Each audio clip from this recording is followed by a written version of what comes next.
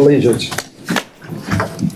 I pledge allegiance to the flag of the United States of America and to the republic for which it stands, one nation, under God, indivisible, with liberty and justice for all.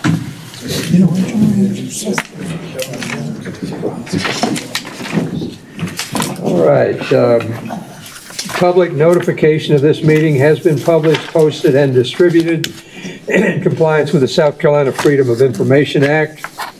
I need a motion to approve the agenda or amend it. So moved, Mr. Chairman. I have a motion to approve. The second? Second. Without objection, thank you, sir. Without objection, we'll approve the agenda for today. Are there any objections? Online? Any folks online? Check. Okay. That brings us to citizens' comments. I know we have at least one citizen who's going to address us. We may have others. Mayor, you want to step up? You're up. All right. Yep. We still have to approve the minutes. What's that? The minutes. Oh, stay right there, Mayor. This won't take a second. I need a motion to approve the minutes from November 1st, 2021. So moved. Second. Second. Without objection, we'll approve the minutes from November 1st, 2021. Are there any objections? Hearing none, the minutes from November 1st, 2021 are approved. Mayor, thank you for waiting. You're up. Thank you very much, Lisa Sulka, Town of Bluffton, and happy holidays, Merry Christmas.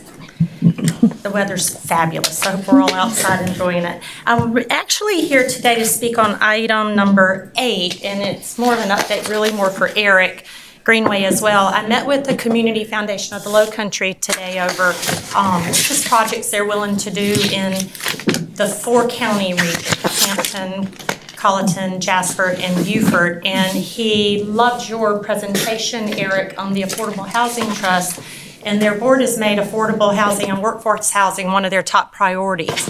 So we were explaining what we were doing as municipalities in the county, and they were fine with me relaying financially. They would be very interested in playing a part of it. So I know he's met with the new chair of that, and we were excited about that. And our town will be looking forward to the MOU, and we will work to get the other municipalities on board. So we're behind you on that. And while I'm up here, item 10 and 11, thank you. Thank you, Jared, for bringing this forward.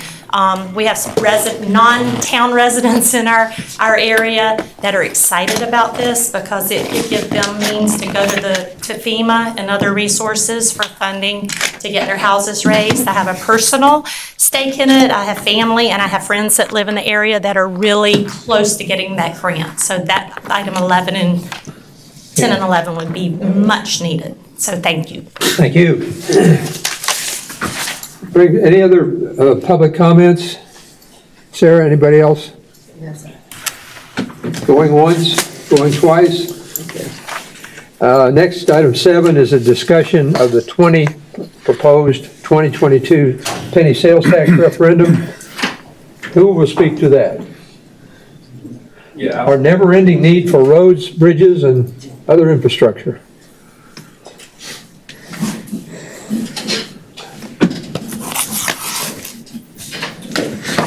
That'll be me, Chairman Somerville. Thank you. Appreciate the opportunity. Don't always get to talk in front of executive committee, so a lot of familiar faces I see on the other committees. But thanks for letting me talk about future sales tax referendum. So obviously we have our current sales tax referendum, our 2018, 120 million, and we have 3 projects which we're working through those.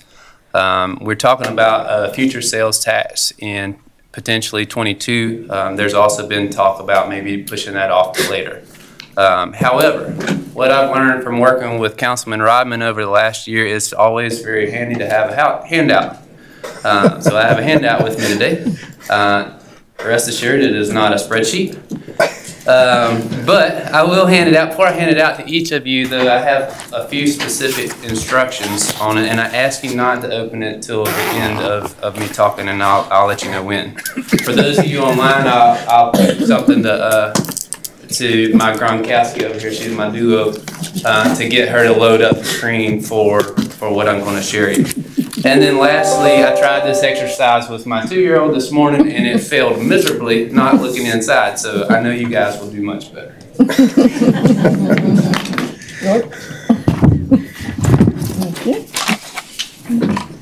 This may be the first time I question your judgment about passing this. Don't look, don't look.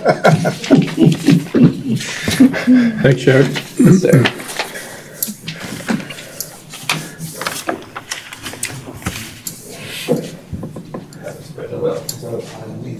Yes, you don't look.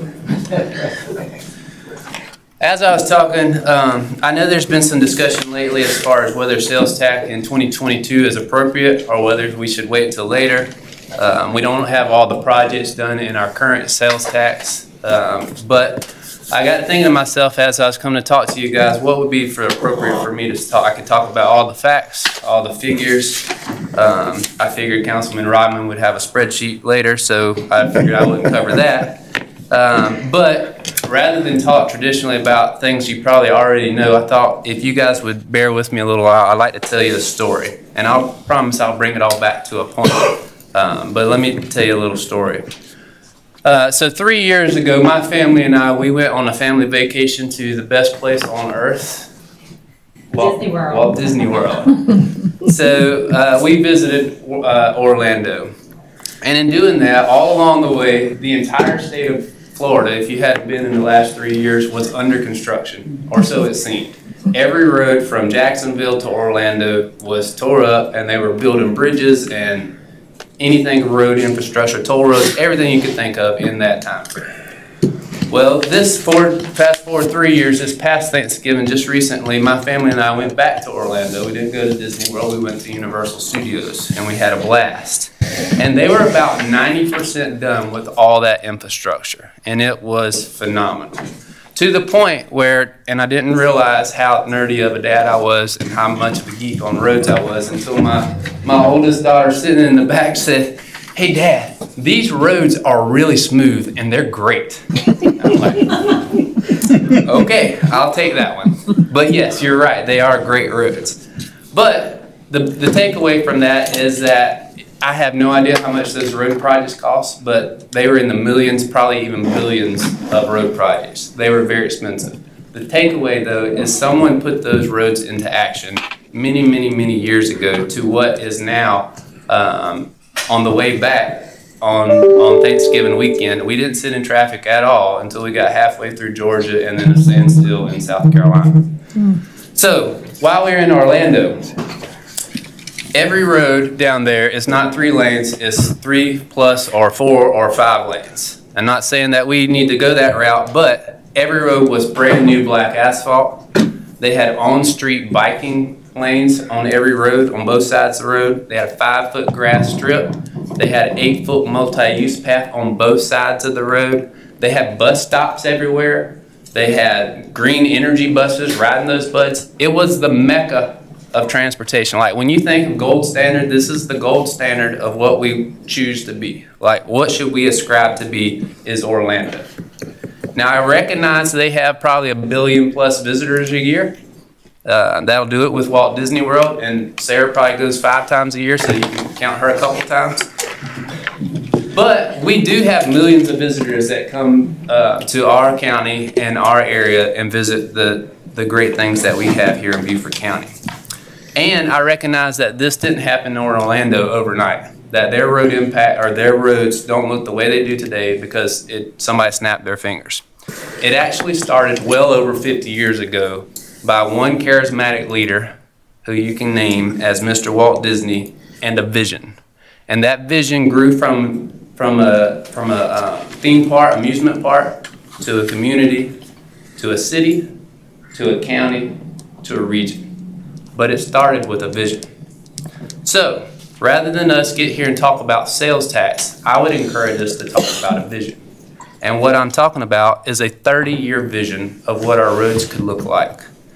And sales tax is a reoccurring sales tax, whether it be 4 years that we have now, or 8, 10, 25, whatever that is, a reoccurring sales tax is just a tool to accomplish that vision. So imagine, if you would with me, what $4 million extra would do to resurfacing our roads with DOT. Sounds like a lot of money. We have a lot of roads and a lot of potholes. I don't know how far that would go. But when you take that $4 million and you stack it with their federal grant at an 80-20 split, that $4 million instantly becomes $20 million. Now, imagine that $20 million over 30 years. They already spend $20 million, but now you got an additional $20 million. Our roads in Beaufort County would look fantastic and would look the same as they do in Orlando today in 30 years. Now imagine what our roads would look like, our dirt roads would look like. We talked about this already, but right now we spend about $2 million a year on our dirt roads. If inside our sales tax and our 30-year vision, we spend an extra $4 million a year on paving dirt roads, in a matter of 10 or 15 years, we wouldn't have one single dirt road in Beaufort County. That's a pretty amazing fact. And then imagine that we're prepared enough that we're ready to catch some of these infrastructure bill dollars that we keep hearing, or another round of SIB funding that we've already captured. But in order to do that, we've got to be ready to pounce. We've got to be leaning forward in an athletic position. If you think about sports, and sorry I always go back to sports, but I watched a lot of ESPN. So every athlete starts in an athletic position. Whether you're sitting there as a linebacker or a shortstop or a sprinter or a skier or whatever, you're in an athletic position, your muscles are engaged and you're ready to pounce. You're also sitting on the balls of your feet, not your toes, not leaning too far forward, and you're definitely not sitting on your heels. There's never been one person that's won a gold medal by standing on their heels during an event. So, we've already done this. We've already set this example. We know what this feels like. Some people maybe not have been on council at the time. I wasn't with the county at the time, but we've done this in 278. In 2017, we had a vision. We brought that vision to DOT and said, hey, we want to do a road improvement on 278. And they said, that sounds great. We need $6 million to do some initial studies, and we'll give you a year. We've got to fix one bridge on 278, but if you don't come together with a bigger project by then, we're going to just go fix our own project. So we said, okay. We figured out a way with LATS to get $6 million. Then, by the end of 2018, we put it on a referendum. And we didn't know how big the project was going to be. We just said $80 million. That ought to give us a good start on a bridge. So we said $80 million. And so we were successful in getting that $80 million. We didn't know what the end state looked like, but we knew that working and keeping this going, that we were going to be successful. So then we get DOT to say, yes, we'll put our $40 million in. And then we took that $120 million and said, hey, Mr. Sib, we've got $120 million. We'd like to encourage to get your $120 million for a $240 million road project. And they said, you know what? That's the best application in the entire state. Does somebody come to me at 50% and say, I can leverage my money 50%? Yes, I'll sign up. Now, we could have been successful at 20% or 30%. I don't know what we would have been. But the fact that we had 50% in there ready to do it, that's how we got the full bridge funded. Now, SIB didn't come to us. DOT didn't come to us. We came to everybody with a vision. And we came to them with money. So we have all this infrastructure bill, but it's not going to fall in our laps. The way it falls in our laps is we got first cast a vision, then start a plan, then put our own capital up, and then go fill out an application. So we've done it before, but remember this path is a journey, and the vision is what lights the path. So your sheet. So if you start pulling this up, and you can unfold it. So now, as Sarah pulls this up, you can see in front of you this handout from our once poet laureate of our nation, Mr. Robert Frost. I encourage each of you to read this along with me as I read it aloud, the poem, The Road Not Taken. Two roads diverge in a yellow wood, and sorry I could not travel both. And be one traveler long I stood, and looked down one as far as I could, to where it bent in the undergrowth. Then took the other as just as fair, and having perhaps the better claim, because it was grassy and wanted wear, though as far as the passing there had warned them really about the same. And both that morning equally lay, in leaves no step had trodden black. Oh, I kept the first for another day. Yet knowing how way leads on to way, I doubted if I should ever come back. I shall be telling this with a sigh, somewhere ages and ages hence. Two roads diverge in a wood, and I took the one less traveled by, and that has made all the difference. So council, whether we talk about a sales tax today or tomorrow, I hope that you guys choose that road that's less traveled, the one to move forward on and don't push until later. I know that you guys will make the right answer eventually, and whatever that answer is, we'll still get down the journey and the path together. But I just offer that as something to hold on to as we think about whether now is the right time or should we wait till later. And with that, that's all I had to say. Very not traditional, probably what you wanted me to say, Eric, but that's what came to mind. And I'll gladly take any questions.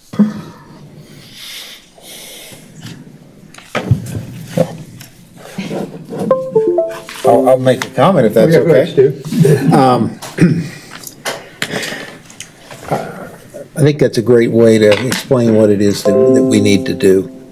As I've reflected on this, I think if I went back in time, I traditionally looked at do one every 4 years.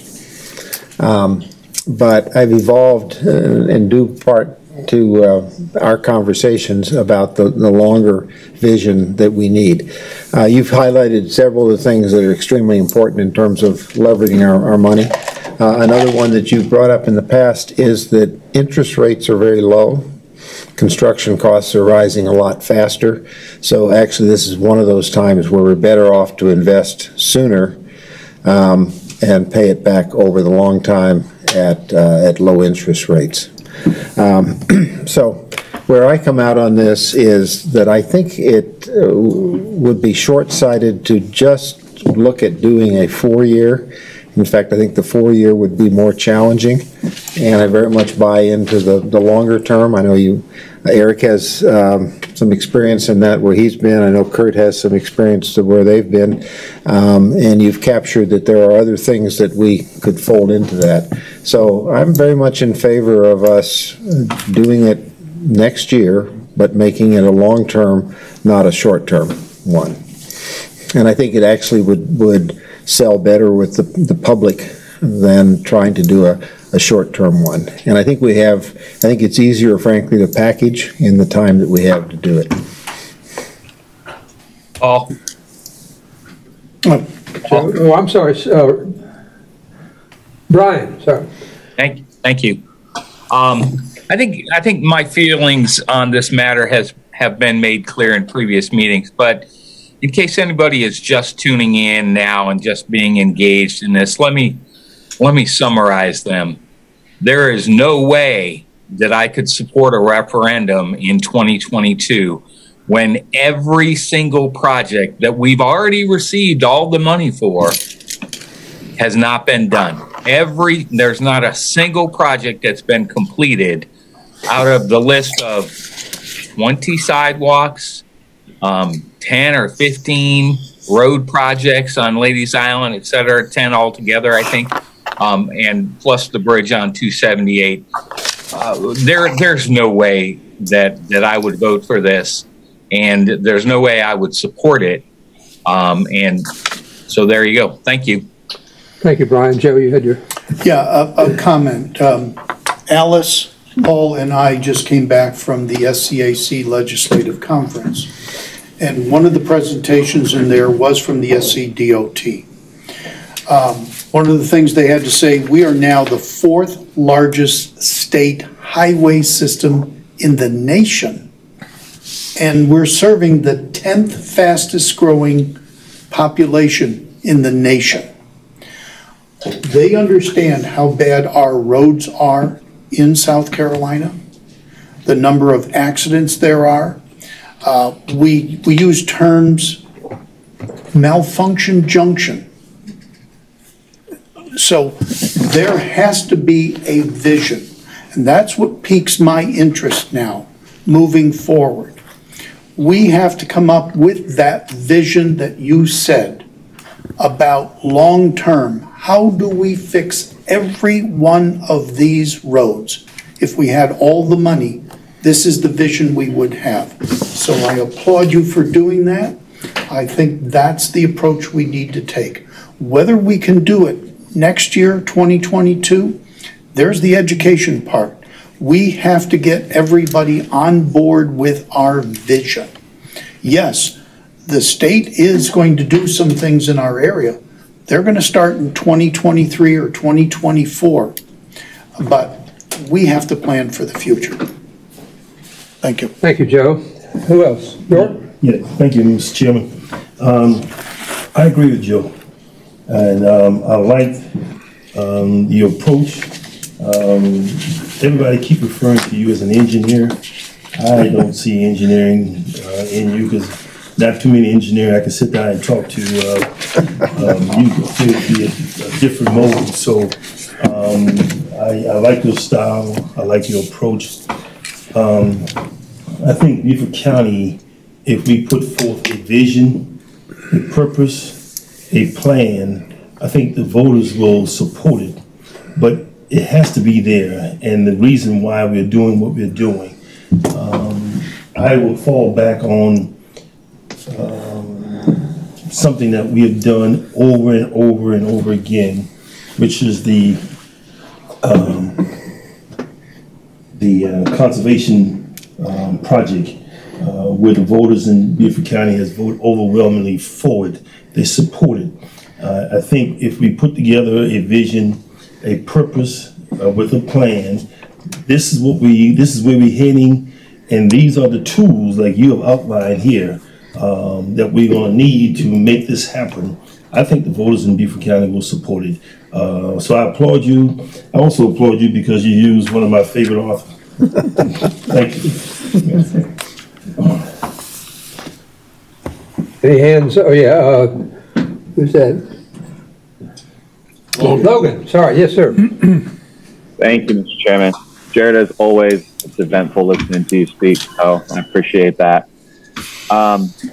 My approach on this is going to be a little bit different. I'm all for the vision. I'm all for making a plan. That's why I came out against the local option sales tax when we talked about it, because there was no plan. There was no objects that we were trying to accomplish.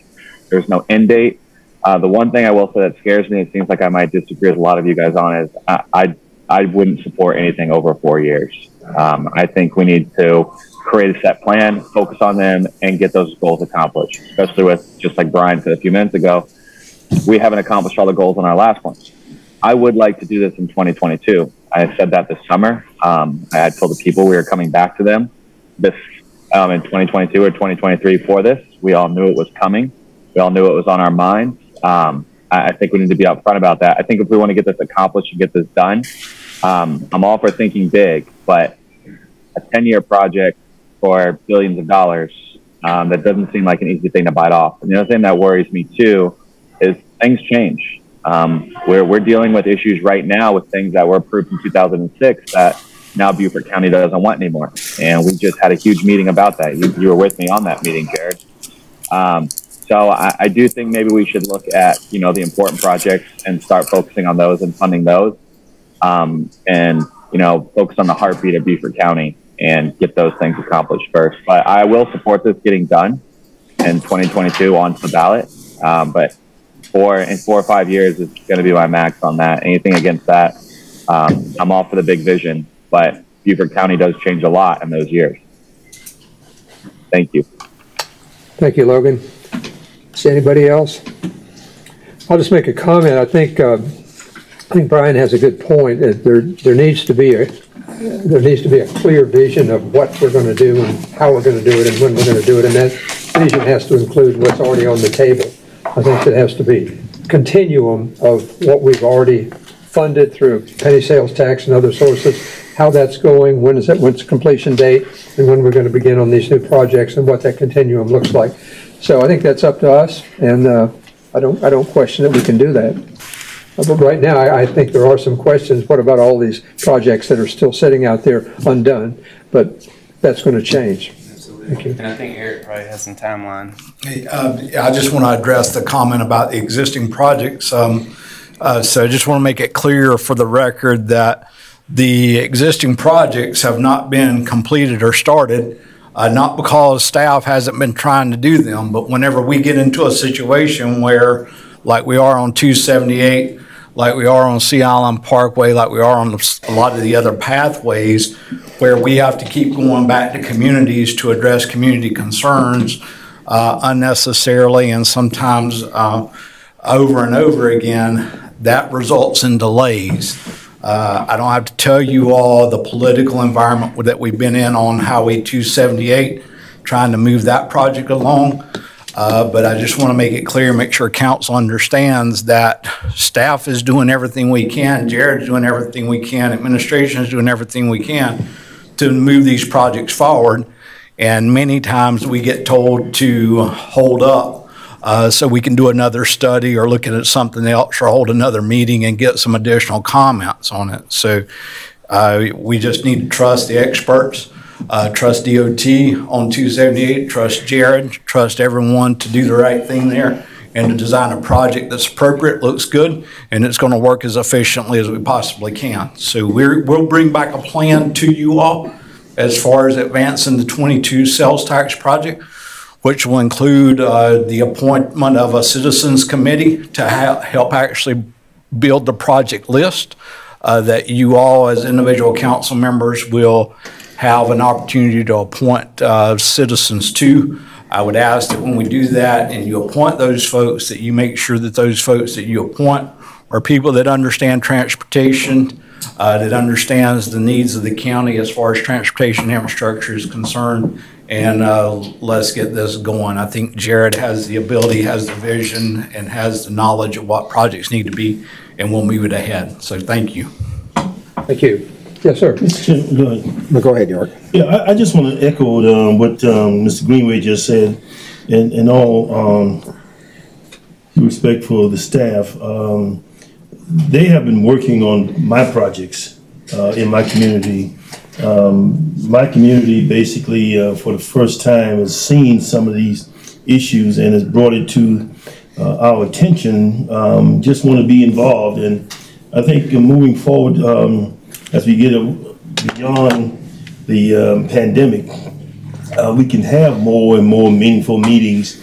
But a lot of it has been really people basically and stored up, and now they're coming out and they're voicing their concern for the first time. So I'm seeing staff doing their work. It's just taking some time getting the end results, but they're moving. And just want to say thank you, and I appreciate what y'all doing. Thank you. Yes. Yeah, as a practical matter, we would probably be sometime in the spring when we would be making our final vote on whether to go forward or not go forward. And in order to take something to the public that's meaningful, there's going to be an awful lot of work, a lot of discussion that's going to precede the final vote that we take on taking it forward. My sense is that at least the majority would say that we probably should be moving forward, and I think as part of that, as you're planning it, certainly whether it starts in 22 or 24, or whether it's 4 years or 8 years or something longer, that will come out in the wash. So I think it does make sense for us to proceed and make this a priority. Mr. Chairman. I applaud your vision on getting all the dirt roads paved. This is what I really like about it. I grew up on a dirt road that never got paved in another state. Everyone, if we can do this and get all the roads paved instead of doing one a year or two a year, and also pathways, I know that's part of your vision, and I think that's part of the citizens group. There wasn't enough money to do the pathways that we promised, and this would help us, and that would get actually more cars off the road, hopefully, and more use of public transportation needs. So I'm not all about building more roads, because if you build them, they come, but they're coming anyway. They're here. So they're here. So we need to be able to handle it, and I appreciate your vision. Thanks. Thank you. Anybody else? Just one final comment. Yes, sir. Timelines, deadlines need to be met. It is my suggestion, Mr. Chairman, that we refer this to the Public Facilities Committee to direct, well, we should direct administration now. You've made the presentation. You're talking about the vision. We now have to put that vision on paper. We need to bring it before Public Facilities ASAP, more than likely no later than January. We need to establish all of the ancillary committees that will be necessary to have it locked down by early spring, be it February or March at the latest, so that we can begin to educate the public properly. Absolutely. Thank you. One final comment, Paul. This is Brian. Brian. I'm sorry, was you? Brian. Brian, okay, I'm sorry, Brian. Hey, one final comment, and this is not in response to anything anybody else has said, but a question, I think, for Jared, because I don't have the benefit of the list that he's looking at. I'm wondering, though, it seems in my mind that the biggest transportation issues we have are those areas where we seem to be butting up against Jasper County, and somewhere along the border, or I guess even Savannah, but that's essentially through Jasper County. I'm wondering what kind of cooperative arrangements we have to share cost with, in other words, Jasper County citizens coming to Beaufort to work, or Beaufort County citizens going to Jasper to work. Do we have some way to ask for assistance from Jasper, Hardyville? Sure. So let me tell you what I envision as the three big projects in sales tax and for the county at large, beyond what we're working on with 278 right now. One is, and all three of them have that component that you talked about, Councilman Fluell, and is some joint use. So one is SC 170, which is Jasper County, Beaufort County, and Town of Hardyville, and DOT is in all of these. So those three. The second one is Rebo Road, all the way from Boundary Street to the Paris Island Bridge, which again is Beaufort County, City of Beaufort, and Town of Port Royal and DOT. And third, it's not as pressing as far as current transportation, but is future and beyond, is SC 46 widening from SC 170 roundabout to the Jasper County line. And my goal would be that it goes beyond that, that we continue to extend that. We are currently in the process of widening US 17. And so basically, if we widened all the way from US 17 to SC 170, there would be 4 lanes of open and available traffic from Savannah to Beaufort County and to the Jasper Port eventually. So doing our part and then coordinating with Jasper County, all three of those have a very lucrative funding parameters and partners, either through the state or federal delegation. Representative Clyburn is in Jasper County, as we're all aware, and then again the SIB would be another partner, and then other representatives as well. So all those are the three big projects outside of 278. Jared, when you say 17 in Jasper County, and that's all in Jasper County, though, right? Right. Yeah, our portion would be 46 from SC 170 to Jasper County line. The remainder is in Jasper County, which is the larger portion. But again, Jasper County doesn't have the funds that we do. They do have some funds. They're looking at going at another sales tax in the coming years. I don't think 22, but possibly later. But then Representative Clyburn represents a larger portion of Jasper County. And I think we have a better opportunity on that one due to the port at the state level, and then with Representative Clyburn to really dress that project up and make it appealing. Okay. That's it. Anybody else? All right, Paul, thank you. Paul, Gerald. If I might, Jared, great presentation, great vision. I would say to all of us as leaders of the citizens of Beaufort County, without a vision, our people perish. And without a vision, we, the county, we will find ourselves behind the 8 ball trying to deal with the infrastructure needed to keep up with the growth. So I would support us going ahead and developing the plan to meet the vision that Jared has laid out. But I am one who think that we need to show the public that we have put forth some of the projects that that they have supported before we ask them to support another round of projects. So let's put the plan together, and rather than try and rush to get it in for 2022, I'd be in support of us waiting until 2024. I think we stand a much better chance. Thank you. I'm looking for a motion to refer this to the Public Facilities Committee for the purpose of putting meat on the bone, if you will, coming up with a specific plan to move forward. I'm not exactly sure what that plan would look like, but Logan made certainly the motion. include a committee to begin looking at the different projects that we might consider to be part of it. So, do I have a motion? Logan made the motion. Okay. Thank you, Logan. Do I have a second? I'll second the motion. All right. Do we need to do a roll call on this? Are there any objections to this, to moving it public facilities? Hearing none. No, go ahead and move it to public facilities. That's absolutely fine, sir, in my opinion. Yeah. Okay. We need some depth. We need some meat on these bones anyway. I don't feel comfortable voting no on something that's kind of empty right now. Gotcha. Okay, without objection, we'll move this forward to the Public Facilities Committee at a time that Mr. Rodman wants to take it up, whenever that may be. Sooner rather than later. Moving on to number 8. Everybody remembers the American Rescue Plan Act.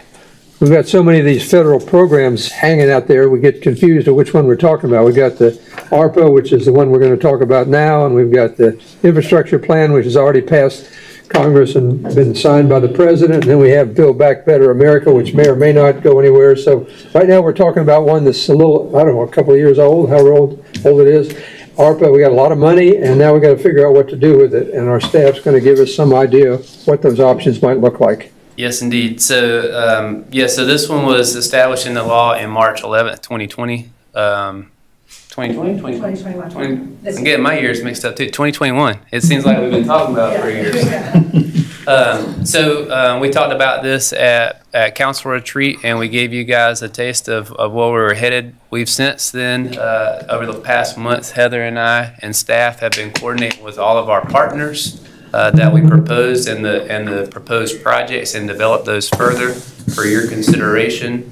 And our goal today is to provide you more details to those projects and have discussion, and by the end of that discussion, hopefully provide this list to move it forward to council for approval later in the month, so that we can start working on this list. This is a list, it's a plan, just like budget is a plan. If things change and there's opportunity that's confront us, i.e. funding from the state level that they make available, we may come back to you guys and revise the plan. But this, with the knowledge that we have in front of us today, is where we are basing these plans and proposals in front of you. And again, we've talked about this with our partners, very great conversations over this last month. In your docket is the spreadsheet of all the projects, and with that, I'll introduce Ms. Rath to come back and talk to us through each of these projects. Thank you so much, Jared and Council. It's great to be in front of you again. I'm really excited about the work that we've been able to do around ARPA over the last, well, I guess about 6 months now. But really, we've taken a deep dive by utilizing your recommendations from when we came and spoke to you during a budget process.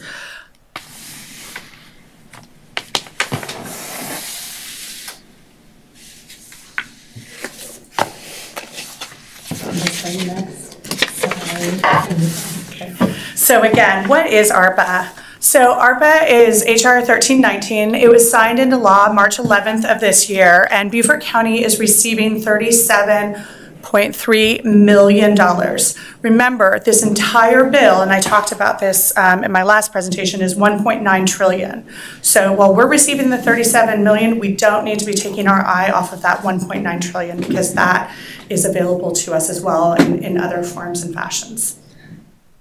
Slide.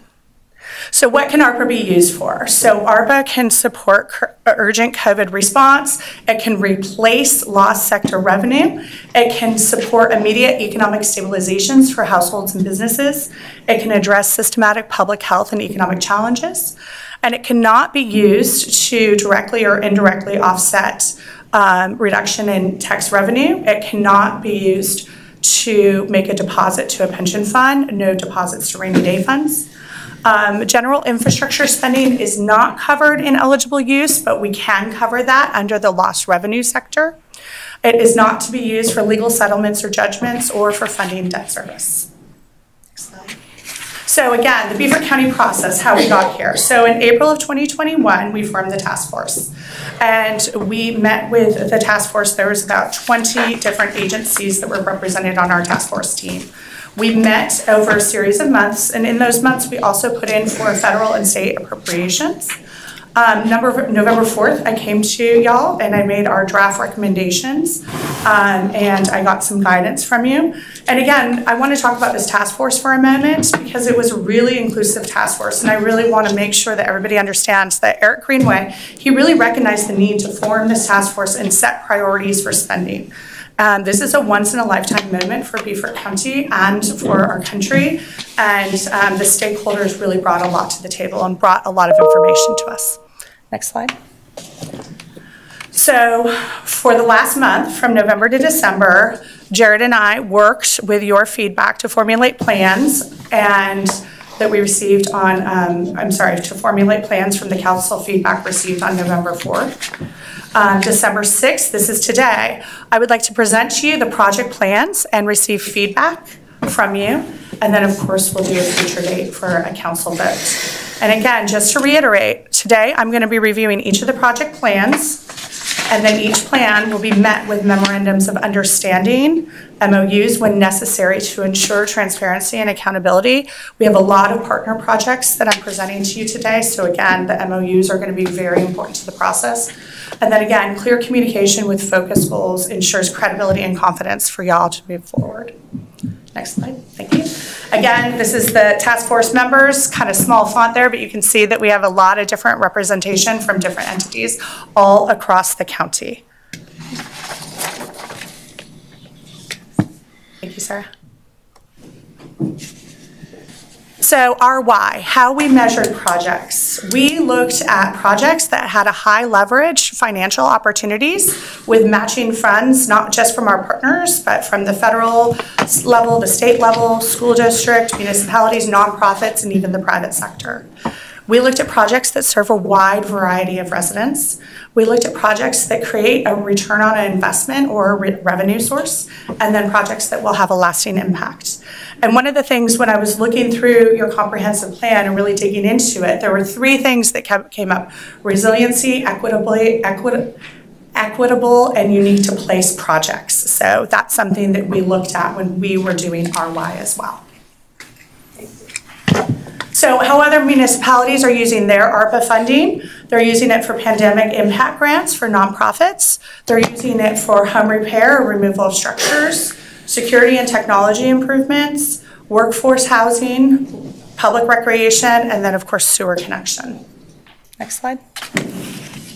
Okay, so this is the meat and potatoes, and I wanted to get into this right away. So what I'm doing, you should have a spreadsheet that was in your packet, and I'm going line by line down the spreadsheet. So every project that I'm bringing to you will match on the spreadsheet. The very first one that I wanted to talk about is under workforce, and we have 5 projects that we're presenting today under workforce. The first one is a teacher loan payoff program, and this is a $1 million investment. And the challenge is this: over 50% of teachers leave the workforce entirely after 5 years. This is a national statistic. This is not a statistic just for Beaufort County, it's national. And so this makes recruiting and retaining teachers in Beaufort County a very difficult task, considering the low entry pay scale and the high cost of housing here in the county. So our goal is to create a sustainable workforce of teachers in Beaufort County. And how we want to do that is by partnering with the Beaufort County School District to create a loan payoff program for teachers. We would be able to provide up to $30,000 in loan payoff for teachers working in Beaufort County over a 6-year period. That gets them over that 5-year hump. It would be $5,000 a year for 6 years, paid in 6-month increments. We would provide 100% loan payoff for teachers working in the county for a 10-year period. These teachers must be new hires to Beaufort County. That was something that we heard back from council on. So it would be a recruitment tool. The teachers are not required to live in Beaufort County, and they may teach at any district they may teach at any school in the district and in any curriculum source. The matching request has been made to the Beaufort County School District, and they're very interested in partnering with us. The program could be administered by Community Foundation of the Lowcountry or the Beaufort County School District. Again, that's something that y'all can provide guidance on. And then sustainability, after the $1 million is used, could be found in local nonprofits who are encouraging teacher retention and recruitment, or the school district. And again, we would have to determine success. This also fits your economy chapter of the comprehensive plan, which strongly supports any program aimed at developing a skilled workforce.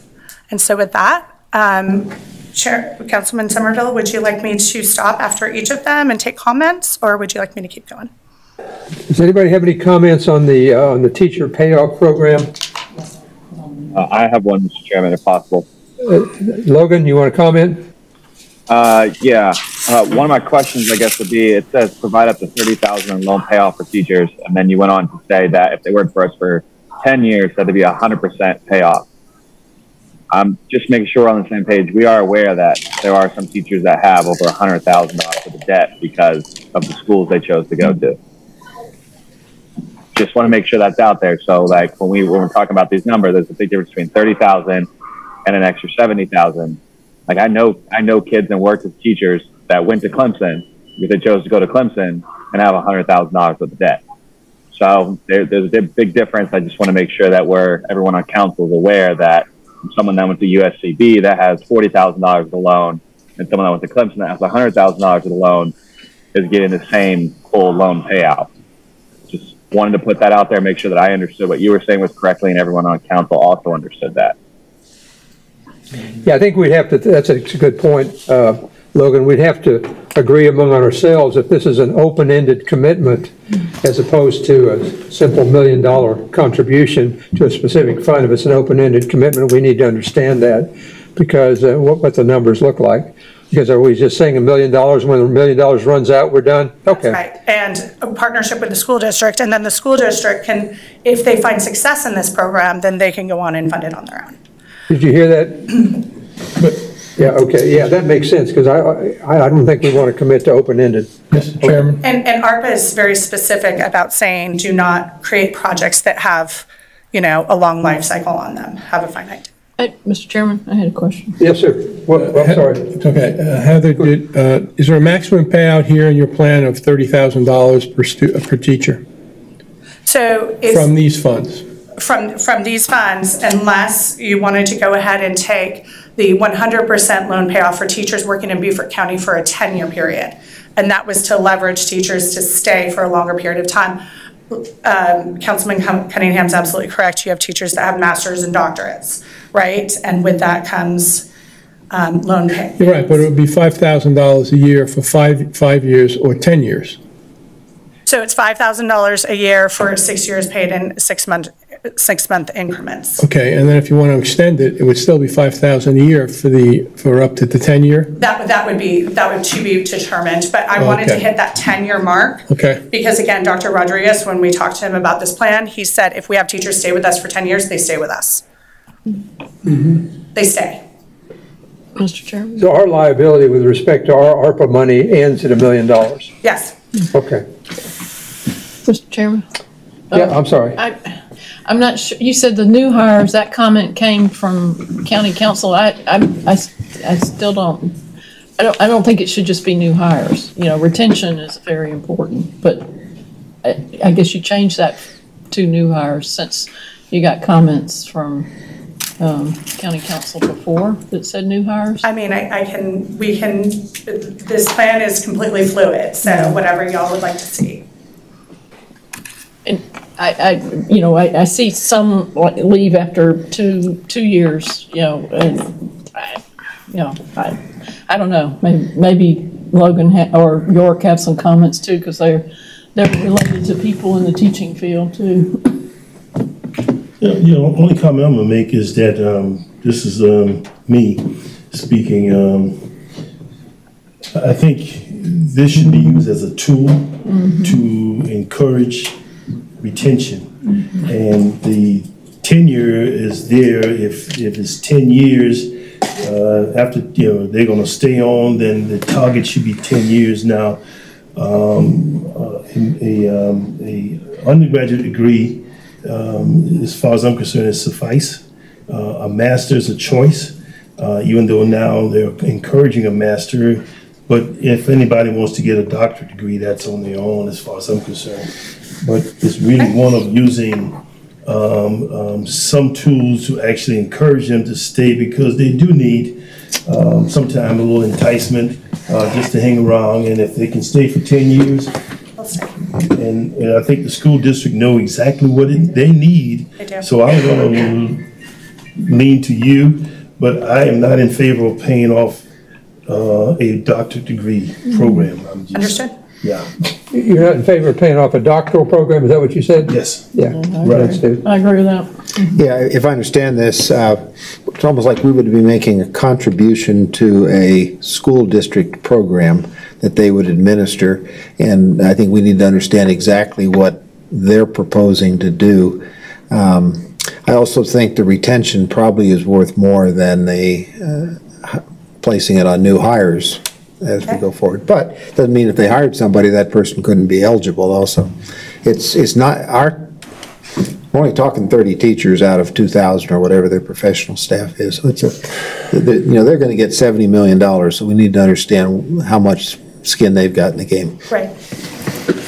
I mean, if you do the quick math on this, $30,000, that takes care of 33 people. That's right. So it's really a drop in the bucket. So I think Stu's notion that it's a contribution to somebody else's fund is absolutely, has to be right, because otherwise we're stepping into an open-ended situation that nobody can predict what it looks like. So they're going to, I think giving $1 million to the school is a great idea. Okay. Out of these funds, but that's it. And then the school district's going to have to figure out how that program is going to work and what the long-term prognosis is for people who, maybe somebody wants to get a PhD or a master's degree between now and year 10. Is that going to be covered? I mean, that's something the school district's going to have to figure out. Right. Not us. Great. Thank you. Hello. Yeah. Great. Go ahead. One final point, if I could, Mr. Chairman. Thank you. I'm again with qualifications. I'm happy that this has made the cut as a potential recipient of some of our ARPA money. But again, with qualifications, all of them except for one has been discussed, so I won't belabor the point. The point that I would like to make is that I'd like to see that this be tied to some measurable goal, some way to judge whether or not this teacher is actually successful in the classroom, with students, with actually teaching students. I don't want this just to, a person who comes in and just, punches a clock with our children. I want them to be somebody who's truly dedicated to the wonderful profession of teaching young people. It's an honorable profession, and we need to elevate that as much as possible. And if this could be an instrument in that, in our quiver to elevate it, then I think we should. Logan? Agree. Thank you, Mr. Chairman. The first one, I'll comment on you. I agree with you 100%. That, if this is just us helping them start this up and then they go on their own on the school district to fund it. I just do want to make sure that we're careful that they don't use reserve funds, which I don't know if they're allowed to, which would eventually came from us passing a budget, or that the school board comes to us for more money that they would need just to fund this program, because ultimately we'd just be still paying for it, whether it's through ARPA or another form. That'd still be us paying for it on the county level. The other part is with Mr. Glover. I agree with him. I'm not here to, pay for the doctorates or anything along those lines. But I also want to make you guys aware, going to Lander University or Clemson, we're just talking to undergrad for $100K. We're not even talking about your master's or your doctorate getting you over $100K. Like, you will easily go over $100,000 if you put that fully on a loan by going to a private school, which South Carolina has quite a few of them. I just want to make sure that we're all up to date and aware of, you know, the contribution that it would take. Excellent. Thank you. You know, it might not be a bad idea is to have the school district come and make a presentation to us at some point on what that program looks like. I think that would make us all feel a little better. I mean, it won't happen today, but I think that's something we can do in the future. Anybody else? Because I know Heather has to move on. And so what I'm doing is I'm taking all the feedback, and then I'll reformat, I'll get with Jared, and we'll get with our partners, and we'll be able to come back. Thank you. Okay, so the next one is here for the county. It's the County Public Safety Recruitment and Relocation Package for $500,000. Our challenge currently is that Beaufort County is challenged in recruiting and relocating trained EMS and detention center personnel. Our goal is to shore up a sustainable workforce of trained EMS and detention center people. And our opportunity, we want to create incentives for the Human Resources Department to utilize recruitment efforts through stipends, signing bonuses, and other incentives in order to hire and keep employees. So what we're looking at is for full-time employees hired to work in EMS or in the Beaufort County Detention Center are eligible for a $10,000 sign-on bonus paid over 2 years. The first payment would be $2,000 allocated after training, followed by a $3,000 payment upon completion of probation, and then two $2,500 payments paid on the 1 year and the 2 year anniversary. A general stipend of $2,500 per employee would be available for relocation to be used at Human Resources discretion. And this program would be managed by Beaufort County. There would be no requirement to live in Beaufort County. And then again, sustainability on this program, if successful, could be found through local nonprofit organizations or perhaps the county itself. And this falls into the economy chapter of the comprehensive plan, which again talks about developing a highly skilled workforce. Thank you. Questions, comments? Yeah. Brian? Anybody? Yeah. Yes, Brian. Okay. Oh, thank you. I'm moderately happy about this one as well. I note that the first year will be $7,500 and $2,500 the second year. That's $2,000 signing bonus and $3,000 probation bonus and $2,500 first anniversary. That seems kind of a little beginning end of the stick kind of carrot and the stick thing. Like, that's pretty close to the handle. I'm thinking maybe I would prefer that this be spread out a little bit farther. The second thing I would note is that the relocation bonus to Beaufort County, that there is no requirement that they live in Beaufort County. I can understand not requiring our EMS and public safety people actually having to live in Beaufort County, but I don't like the idea of funding them to live in another county. I think that kind of that doesn't work. The mathematics just don't work for me. Question: is this going to be administered by Phil's department? I guess it is. Yeah, a couple of things. It would be administered by HR, Phil, and also I want council to be aware that we are in the process of scheduling a meeting with the sheriff as well. We were not. We know our shortages and our recruitment issues. Not necessarily always aware of what the sheriff is facing, but apparently they're having difficulty in recruiting folks as well. So we would extend this program out to the sheriff's office as well if they're interested in participating, and we could administer it on their behalf as well. So have a meeting coming on that very shortly with the sheriff representatives. The $2,500 relocation fee is for someone who lives in another county to come to Beaufort County. That's right. We're not funding someone to live in another county. No, that would be a recruitment tool. Okay. So if we wanted somebody from Charleston County that was, trained high-level EMS to come down to our county. Okay. So just one comment. This is another example of something that could quickly exceed the cap, what I'll call the cap, the 500,000. So we have to be clear that whether it comes from the detention center, whether it comes from EMS, whether it comes from the sheriff, or a combination thereof, when the 500,000 is gone, it's gone. That's right. So, I mean, I think that's all we're doing today is agreeing on what to do with ARPA funds, not future funds. Yeah, that's right. All we're doing today is a commitment for how we're going to spend the ARPA money, the $37.5 million. We've already gotten our first distribution. We're getting another one in 2 years.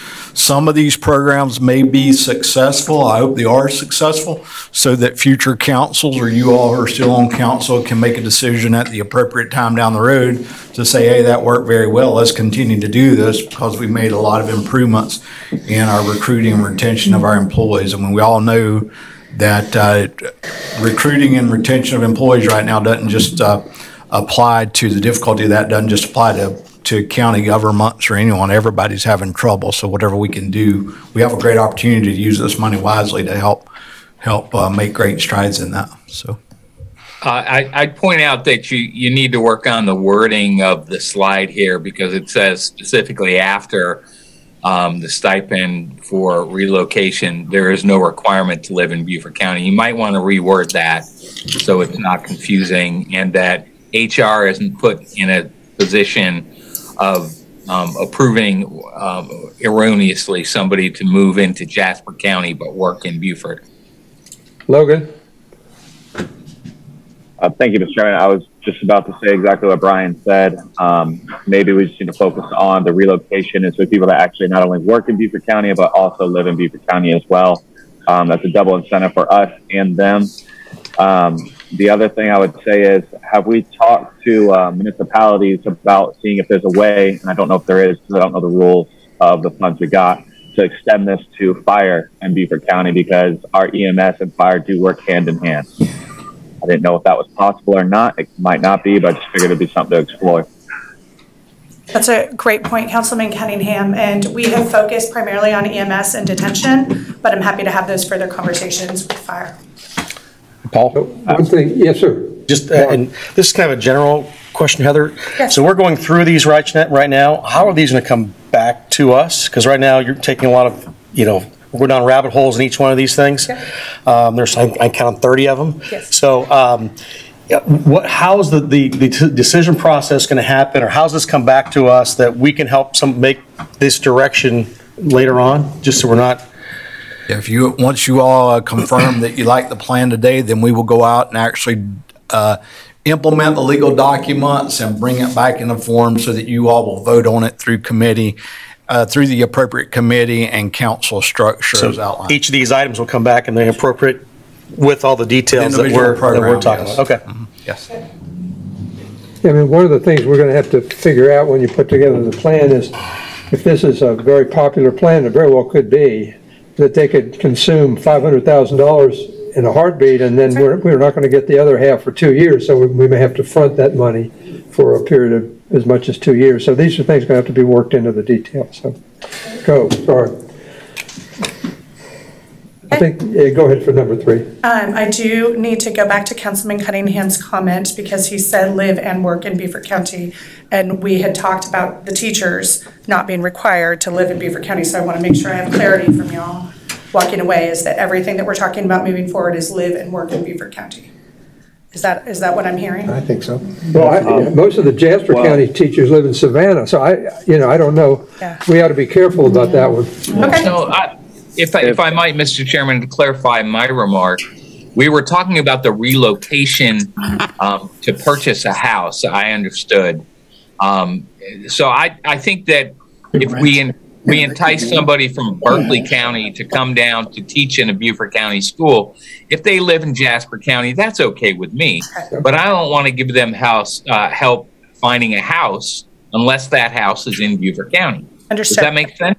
Okay. Absolutely. And as far as loan payoff, for student loans, I thought that the last measure that we talked about was just regarding student loan payoffs. And if they're working in a Beaufort County school, I kind of don't really care where they're living. I'd like them to live close. I'd like them to buy in my neighborhood. We need more teachers. Yeah. Does that clarify it for you, Heather? Absolutely, 100% clarification. Thank you so much. Thank you, young lady. I appreciate it. I will second that as well. Mine's just the relocation portion. I didn't see that on the teacher portion. That's why I didn't bring it out for it. If the people that want to come here and work on our EMS and live in another county, that's fine. I just don't see how we pay for the relocation process for them in another county would be my only suggestion. Exactly. Thank you. Okay. Thank you. All right, next. Not be able to afford to live in this county. Right. All you're doing is paying them moving expenses. So this one I'm really excited about. So this is the creation of a nursing pilot program through our school district. This is a $700,000 ask. And the challenge is the following. Beaufort County needs more CNAs. They also need more registered nurses and BSNs, especially given our aging population. And our goal is to graduate 500 CNAs from Beaufort County schools over the next 10 years. So this is the opportunity. Beaufort County, in partnership with Beaufort Memorial Hospital, Technical College of the Lowcountry, and the Beaufort County School District will partner to offer a CNA designated track as an academy in schools both north of the Broad and south of the Broad. Beaufort County School District is willing to hire an academy coordinator. Beaufort Memorial Hospital will supply qualified staff as instructors to TCL's CNA program. And this is a model that they've used with TCL in the past. Some of the reasons why we're having such a nursing shortage in our area is because the qualified instructors are going out and they're nursing and they're making a lot more money doing it. Beaufort Memorial is actually willing to step up and pay their nurses to teach the CNA and a CNA academy for our schools. Academy students would have the opportunity to work at Beaufort Memorial Hospital or other healthcare facilities if they meet the age and the skill requirements. The students would have access to Beaufort Memorial Hospital for clinicals. Upon project completion, students would be able to have a path to an RN or a BSN through Technical College of the Lowcountry or USCB. Continuing education could be paid for by employers. That's happening now. And this program will be managed by the Beaufort County School District. Sustainability could be found through local nursing nonprofit organizations. Jared and I were fortunate to meet with one. And then, of course, this also fits the economy chapter of the comprehensive plan. I would just ask, what happens to LPNs? We don't create LPNs anymore? So we are creating LPNs and we are creating them in the schools, but the CNA accreditation is really what the hospitals are after. Okay. They need CNAs. Got it. Nurses, aides, and LPNs, they need them too, but they really need CNAs. Got it. This sounds like a winner. Yeah. No comments. Just anybody before we move on? No. I'm just surprised that 700,000 is for. So the $700,000 would be used to create the program and make sure that the Beaufort County School District is set up, make sure that Beaufort Memorial Hospital is paying their instructors fair wage, just the whole. Gotcha. Okay. But again, the sustainability in this comes from us getting approval here today and going to the school district. So this is almost like an initiation, getting them started. That's right. And they're going to take it over from there. That's right. That's well spent. Thank you. Yes, absolutely. This is what I'm really passionate about. And Beaufort County School District is willing to do one north of the Broad and south of the Broad, which I was also passionate about. Yeah. Thank you. Mr. Chairman, if I could add my 2 cents. Yes, sir. Thank you. I would ask that we send this to County Council with all speed. Really, this of all the things that I've seen, this is the one that really kind of lights my fire. I think this is, again, like York just said, seed money for something that will go on and sustain through. COVID related. So let's go. Let's go. I agree. Thank you. And I do want to just talk a little bit more about the program. They would probably start in their junior year of high school and then finish their accreditation in their senior year. So we would be starting them a little bit early. It wouldn't just be senior year, go get your CNA credits. Anything you can do. Let's do it. Exactly. Let's roll. Okay. Thank you. Go ahead. Okay, next up. Regional Housing Trust Fund. This is one I think that we can all buy into for $1.2 million. The objectives for the Housing Trust are laid out right there. And again, I did put a footnote at the bottom. The housing element of the comprehensive plan calls for the development of the Regional Affording Housing Trust. So I hope that we can. Anybody, comments? Pretty self-explanatory. Right. This is also one you could accelerate, I think. Yes. Yeah. Okay. This next one, we're looking for an executive recruiter here at the county. This would be somebody that would be hired and have a sustainable relationship with your county. And this is to identify, hire, and retain top talent. They would be assisting in identifying passive candidates.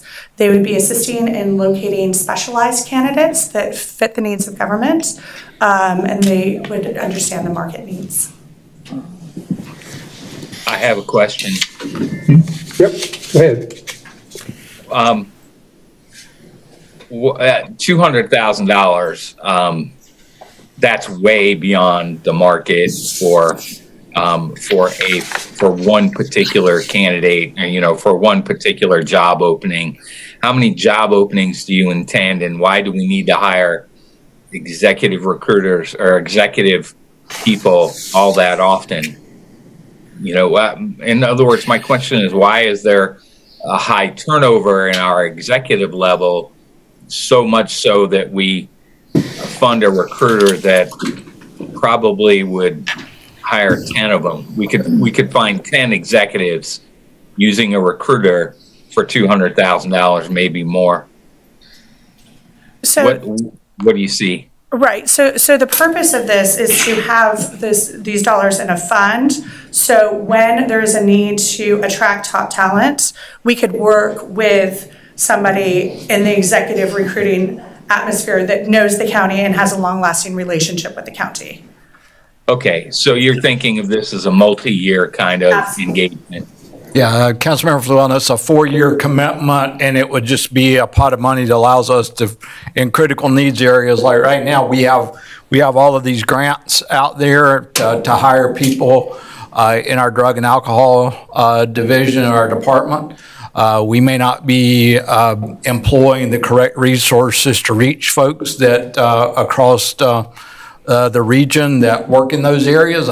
Steve Donaldson and his team in our HR department are doing a great job. We just want to make sure that we're as effective in that marketing strategy as we can be to make sure that people understand Beaufort County, understand the advantages of Beaufort County, and many times having someone to call people up and talk to them directly about that. Our staff doesn't have time to do that, but a recruiter can certainly reach out to folks to say, hey, Beaufort County has this position, these are the good things about it, things like that. So that's the purpose of this. So sure. And if we're talking about drug and alcohol specifically, I think the one thing we can do to lure candidates to Beaufort County is to keep Steve Donaldson on the telephone. Right. Yeah. And he would be the best advertisement for coming to work there, because he's such a passionate, committed kind of person. So, and perfectly right for the job. Thank you. Mr. Chairman. Mr. Chairman. Last comments on executive recruiter. Chris. Chris. Yeah, I'm sorry, Chris. Go ahead. Thank you. So this is one of those things to me that doesn't feel as high impact as some of the other things that we've heard of. Especially like when we're talking about the CNA program. I mean, that's going to have a multiplier effect well beyond the $700,000 we invest. I'm not sure that I feel the same way about this. And the other thing about this too, this feels like something that we could potentially budget for, as opposed to using dollars that have very specific use cases around them. It feels like we could accomplish this just via our regular budget process if this is a need. That's just my 2 cents. Thank you. Anybody else? All right, Heather, you're still up. So the next one is, again, something that we presented to you before. This is the emergency management station alerting. And this is the fully integrated station alerting system that would make sure that calls are being routed to the right fire stations at the right times. It would reduce stress on the first responders. And again, it keeps us compliant with recommended guidelines. So this is something that I encourage you to move forward on. So does council fully understand what's happening with that? Right now, the way the system's set up is if a call goes out to an EMS station or fire station, then that alert goes to all the stations in that district. So if it's 3 o'clock in the morning, the alert wakes up all the stations in that district, and people have to get up and listen to see if they need to go out or not. So this would allow only the station that needs to respond to get the alert, the specific station. Wasn't this presented? Questions, comments? Yes, sir. York? Wasn't this presented to us at budget time? Chief Klein? I'm not sure. It might have been, Chief Klein might have presented for his budget, but we decided to wait until we did the ARPA presentation to fund it. Okay. Okay. Yep, move on. Right, next slide. Don't they have a person awake and on duty all the time anyway? Doesn't matter. So Good questions. moving forward, we are talking on this one about supporting local municipalities through the Good Neighbor Fund. And this was something that we came up with when we had the task force meetings, that we had a lot of needs in the community and a lot of needs from our local municipalities. And so what we're proposing today is that $500,000 would be allocated to 6 different municipalities, divided evenly among everybody, for a total cost of $3 million.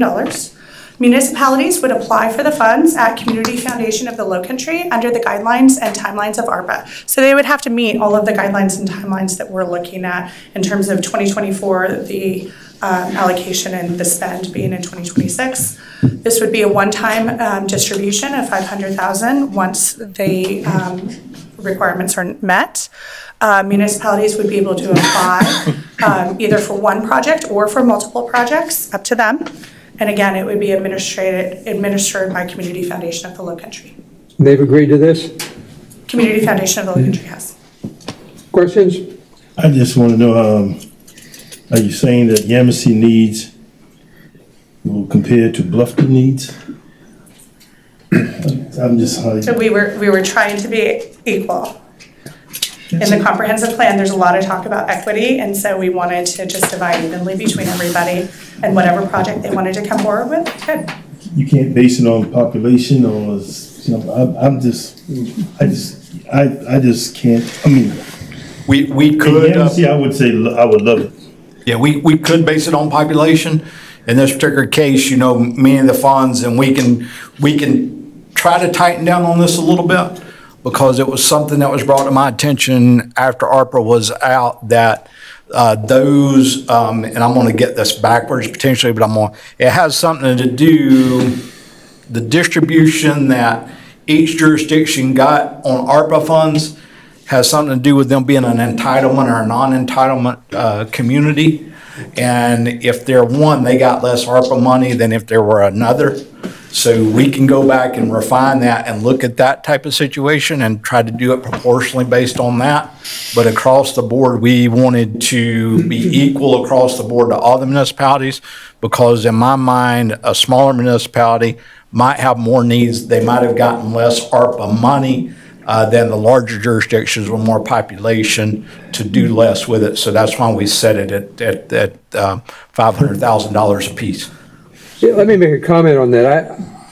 The smaller ones do have greater needs. You're right. They have greater needs and they have less ability to raise revenue. And if we reshuffle this deck, the amount of the difference, the delta that's going to go to a Hilton Head, say, or a Bluffton, or is not going to be that significant. It's going to be. It means a lot to the little guy. It doesn't mean a lot. It's not going to mean that much to the big guy. That's right. Okay. Yes. It may lend itself to a per capita with a minimum that would address everybody's concerns. Take my guidance from you. Right now, leave it the way it is. I'd like to leave it the way it is. It'll come back to us.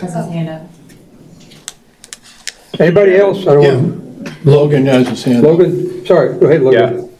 Yeah, real quick, just sort of, since we're just brainstorming ideas here and ping-ponging off one another, one of the things Chris brought up earlier is maybe the funds could be used for something else when he was talking about the recruitment process. Is this an opportunity for us to maybe look at some type of stipend or bonus for our fire the same way we did with EMS beforehand? Because we came about a little less than a year ago to do something for EMS. Is this an opportunity for us to do something for the municipalities with the fire district? I don't know, just something to think about. If there's a way we can allocate some of those funds, just like we did for our side on the county level. Well, this would give them the money, and they use the money under ARPA guidelines for whatever they would want. So if they did want to do what you are asking for, they would have the funds to do that. They could propose programs of what they're going to use the funding for, and if we want to use it for recruitment or retention of the firefighters, then we could evaluate that and make the award based on that.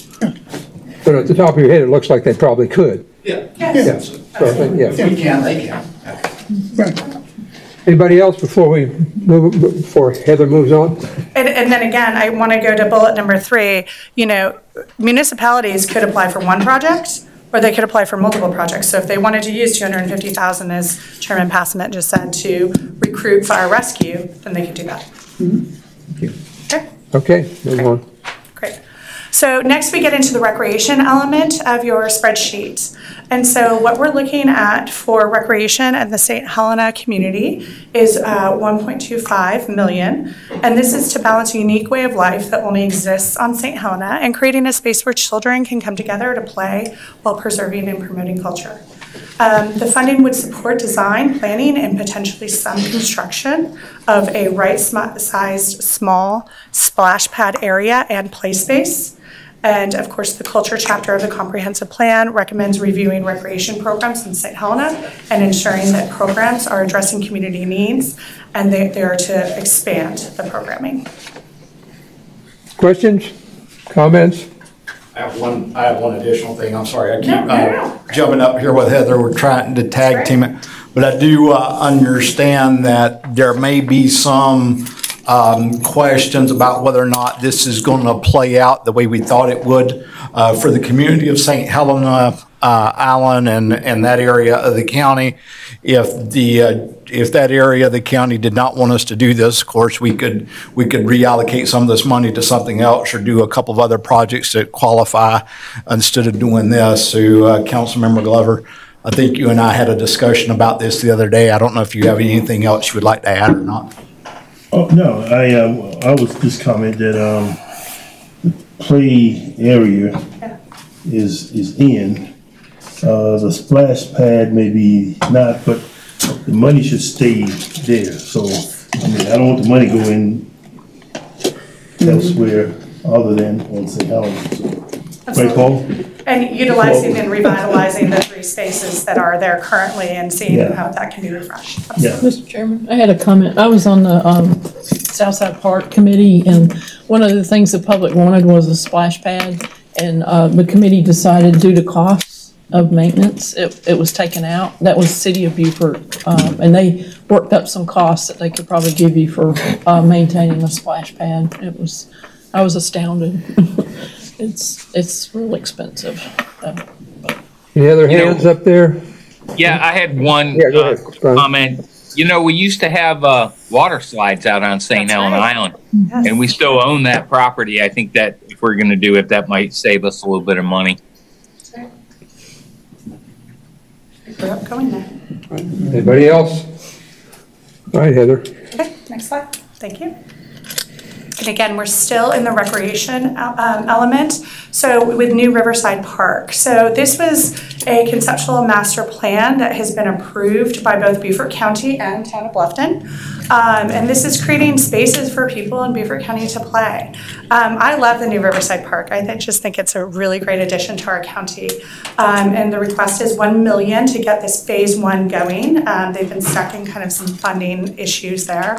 And the funding would go towards phase 1 of the conceptual master plan, which is listed on your website.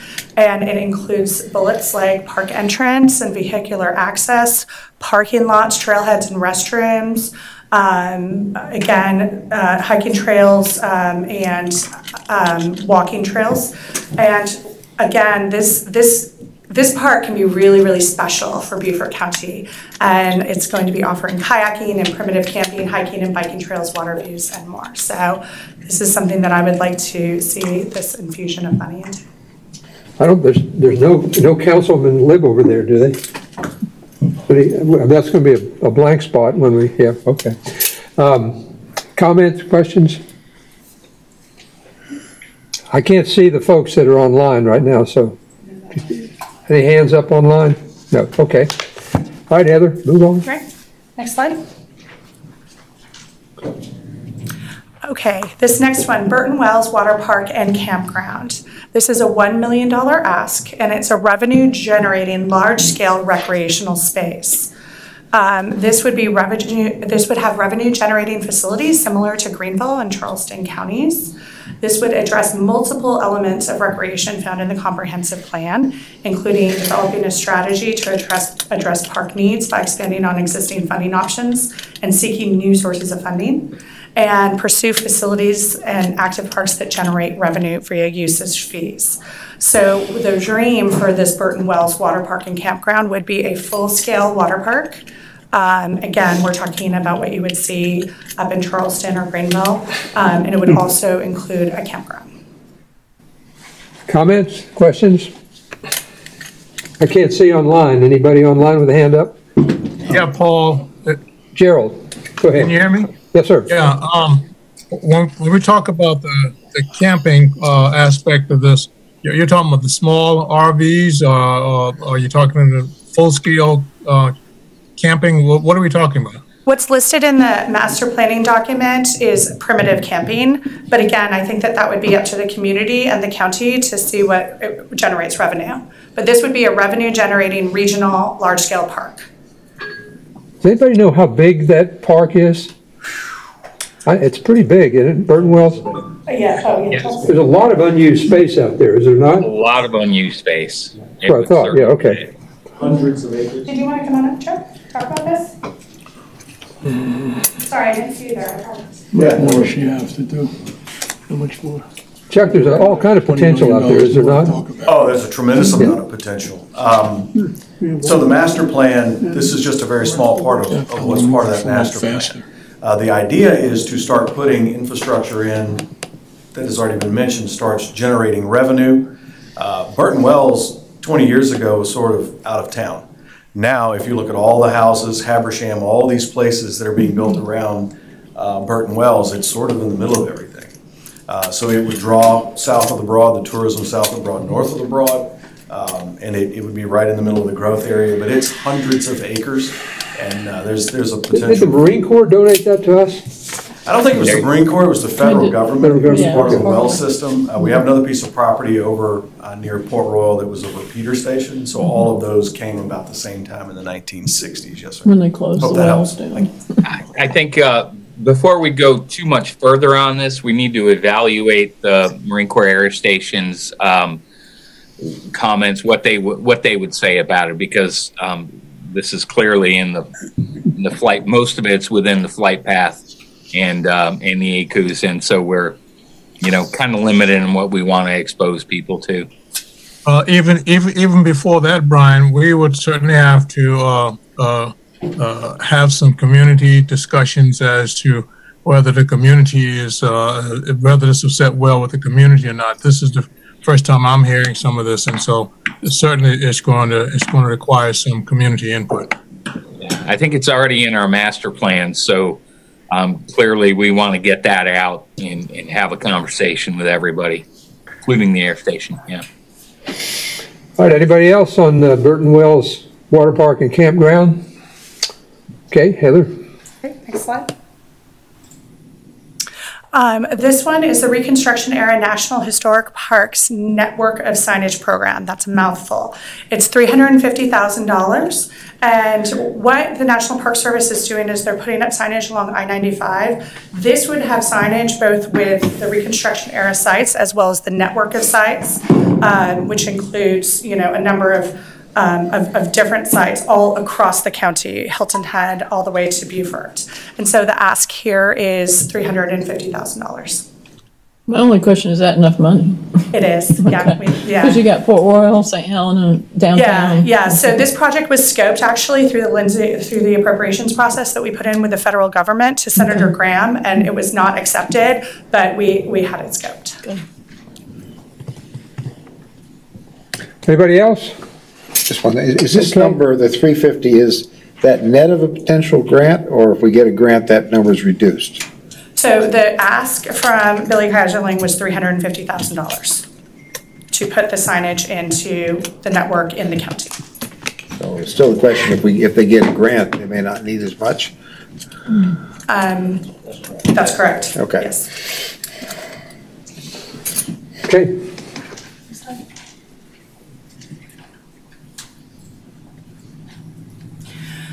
So when I was up here a couple of weeks ago, I talked about broadband at $500,000, Starlink beta test at $200,000, and electric vehicle county and community readiness at $1.2 million. What I'm asking today is for that to be just left as a placeholder. I do not have a project plan for this right now. There are way too many variables happening at the State House with the new infrastructure bill and then potentially with the Build Back Better. So I just want to put a pause on this. I know that there's things that we want in terms of electric vehicle community readiness. It's in your comprehensive plan. I see it. But as of right now, we just need to stick a pin in this until probably late January 2022. Comments, questions? Gerald, are you scratching your head or do you have your hand up? He's scratching his head. He's holding his head up. Okay. Stretching his head. Okay. All right. Great. So now we go into the economic development tiers of the plan. And what we're looking at for the EDC is to fund $500,000 to the EDC to support the South Coast Cyber Building. This is actually building the physical infrastructure for South Coast Cyber, and it's us supporting that at $500,000. Mr. Chairman, I strongly endorse this. This group has gotten grants from the Department of Defense, and they are ready to implement. So. Good. Questions, comments? Okay, go ahead, Heather. Okay, next slide, sir. The next one is something that I'm really excited about as well. This is working with the Beaufort County Economic Development Corporation to fund $250,000 for the Gullah Farmers Cooperative. I don't know if y'all have heard, I'm hoping that you did, that the Beaufort County Economic Development Corporation won a national award for their work with the Gullah Farmers Cooperative, and the Gullah Farmers Cooperative has put $750,000 through grants, federal, state, and all sorts of other monies that they're finding, and this would be $250,000 of our ARPA funds to shore up this agricultural asset in Beaufort County. Comments, questions? Okay, go ahead. Next slide. This is a $50,000 ask. It's a very small ask, but Beaufort County EDC has identified a couple of different properties that they might want to look at in terms of land purchases.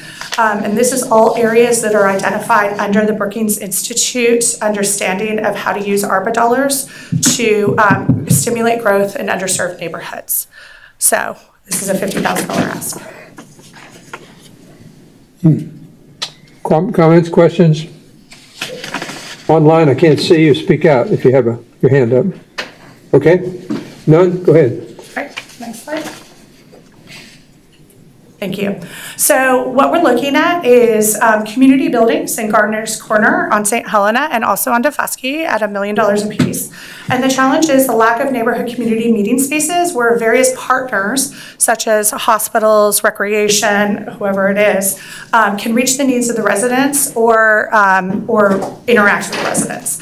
And so this could be an upgrade to existing buildings, or it could actually be a new building built. And so that's the ask for $1 million for each of those communities for buildings. Questions, comments?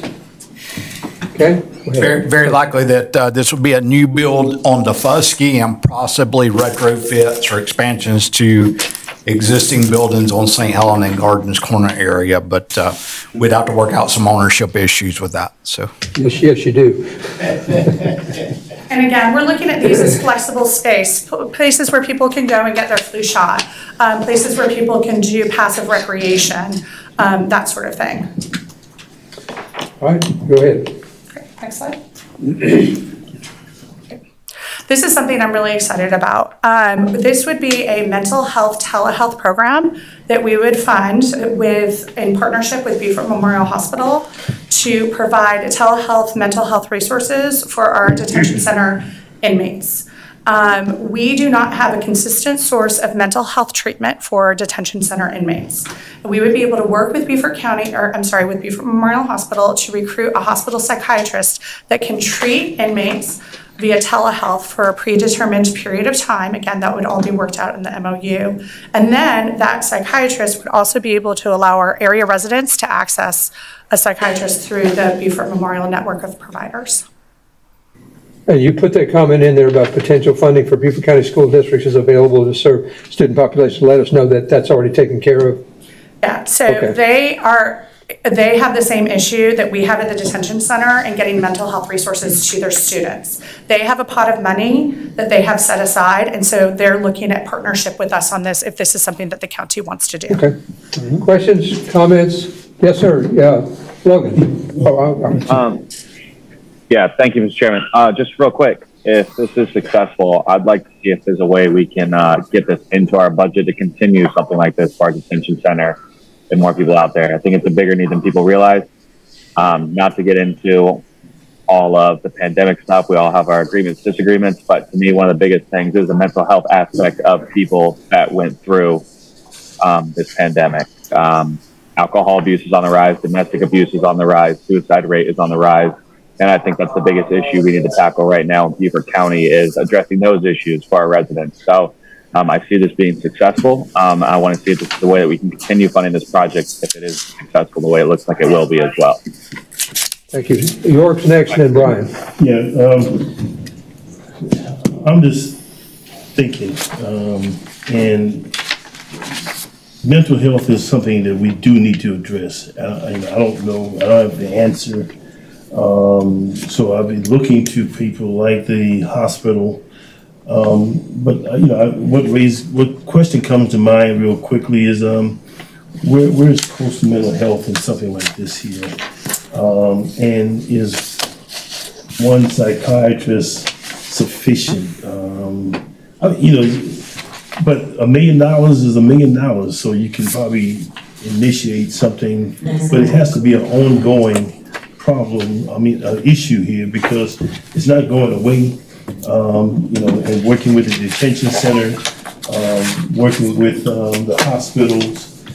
So a psychiatrist, I wonder what coastal mental health is in this process. Those are things that just come up, and I don't know. So I'm just wondering, we got resources, instead of duplicating or competing with, how do we actually utilize all our resources as one, because we're dealing with one community. And so that's what comes to mind. So that's why I support it. I just want to know how we utilize all our resources that's out there, and how does all of this fit together. Sure, and Councilman Glover, I'd like to turn it over to Phil Sure. Foote, who can answer the specific questions about coastal mental health, because there's been some changes there. Okay. So I appreciate your question, because I think one of the important things when we're dealing with the detention center is our issue with mental health. I don't think that enough resources gets put into mental health at the detention center, because we constantly are dealing with people that have mental health issues on a constant basis. And the problem is that they are in a vicious cycle of going through a lot of different agencies. One of them being Coastal Environmental Health, the other being the hospital, EMS, and us, and law enforcement. So each one of those agencies are all interconnected. We all know these people very well that make it through our system, but I don't think are getting the comprehensive help that they truly need. And to get the program off like this, I think it's going to take our partners like Beaufort Memorial, who runs 2 East, where a lot of people that go to the emergency room that have just left us go to the emergency room next. They end up at 2 East, which is their minimum level kind of like mental health unit.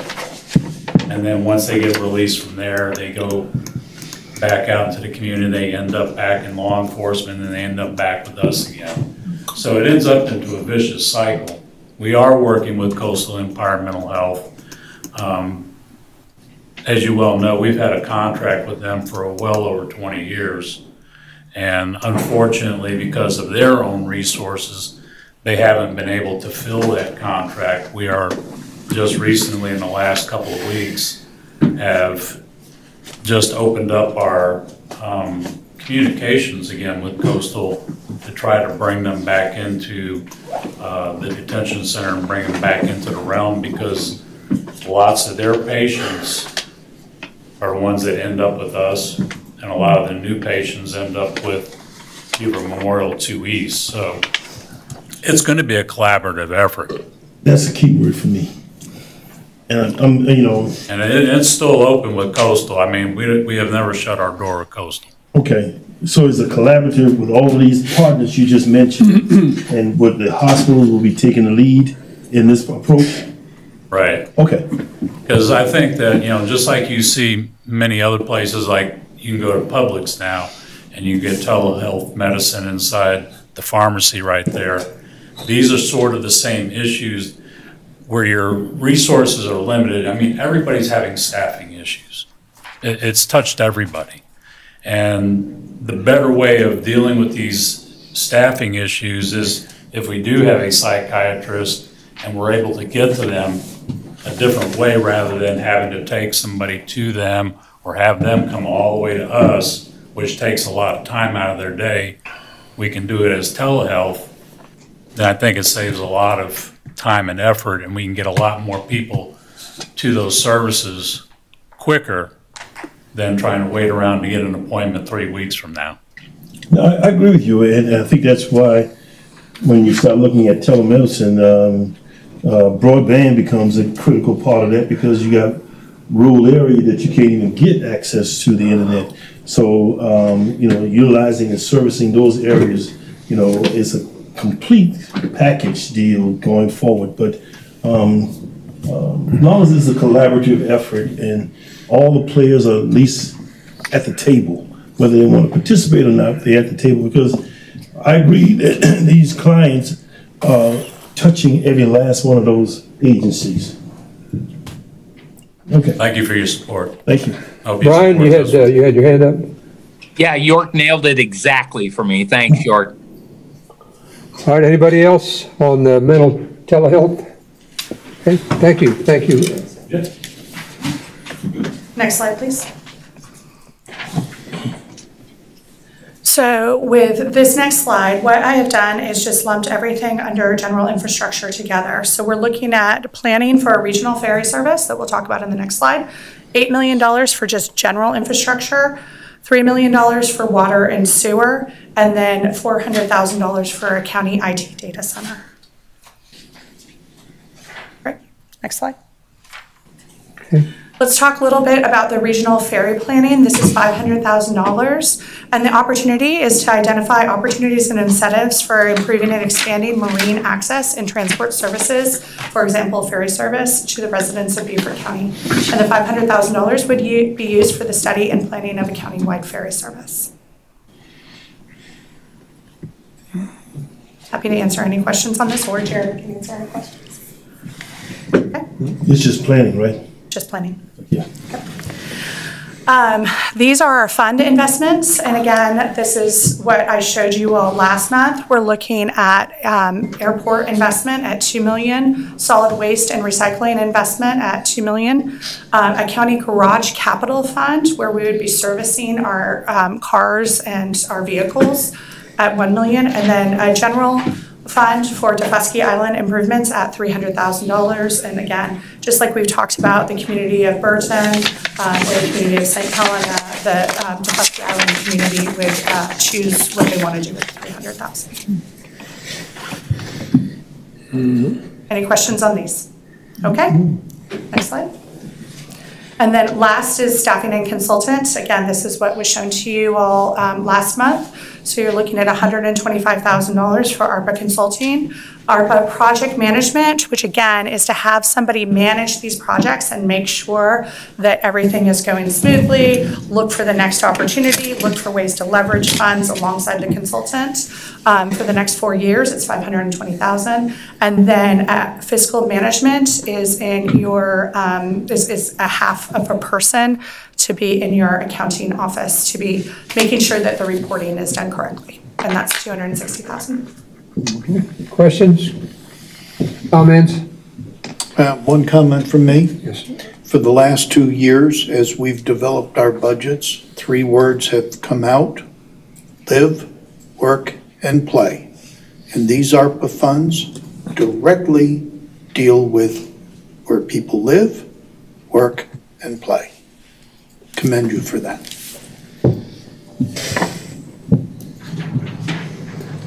Yes, sir. Just make sure I understand the process going forward. I understand these will come back to us in some form in detail for us to approve. Given the magnitude of the dollars and given that we're spending money, it sounds like appropriations. So are we looking at some kind of an appropriation ordinance that will have 3 readings and public input? I would think so. Okay.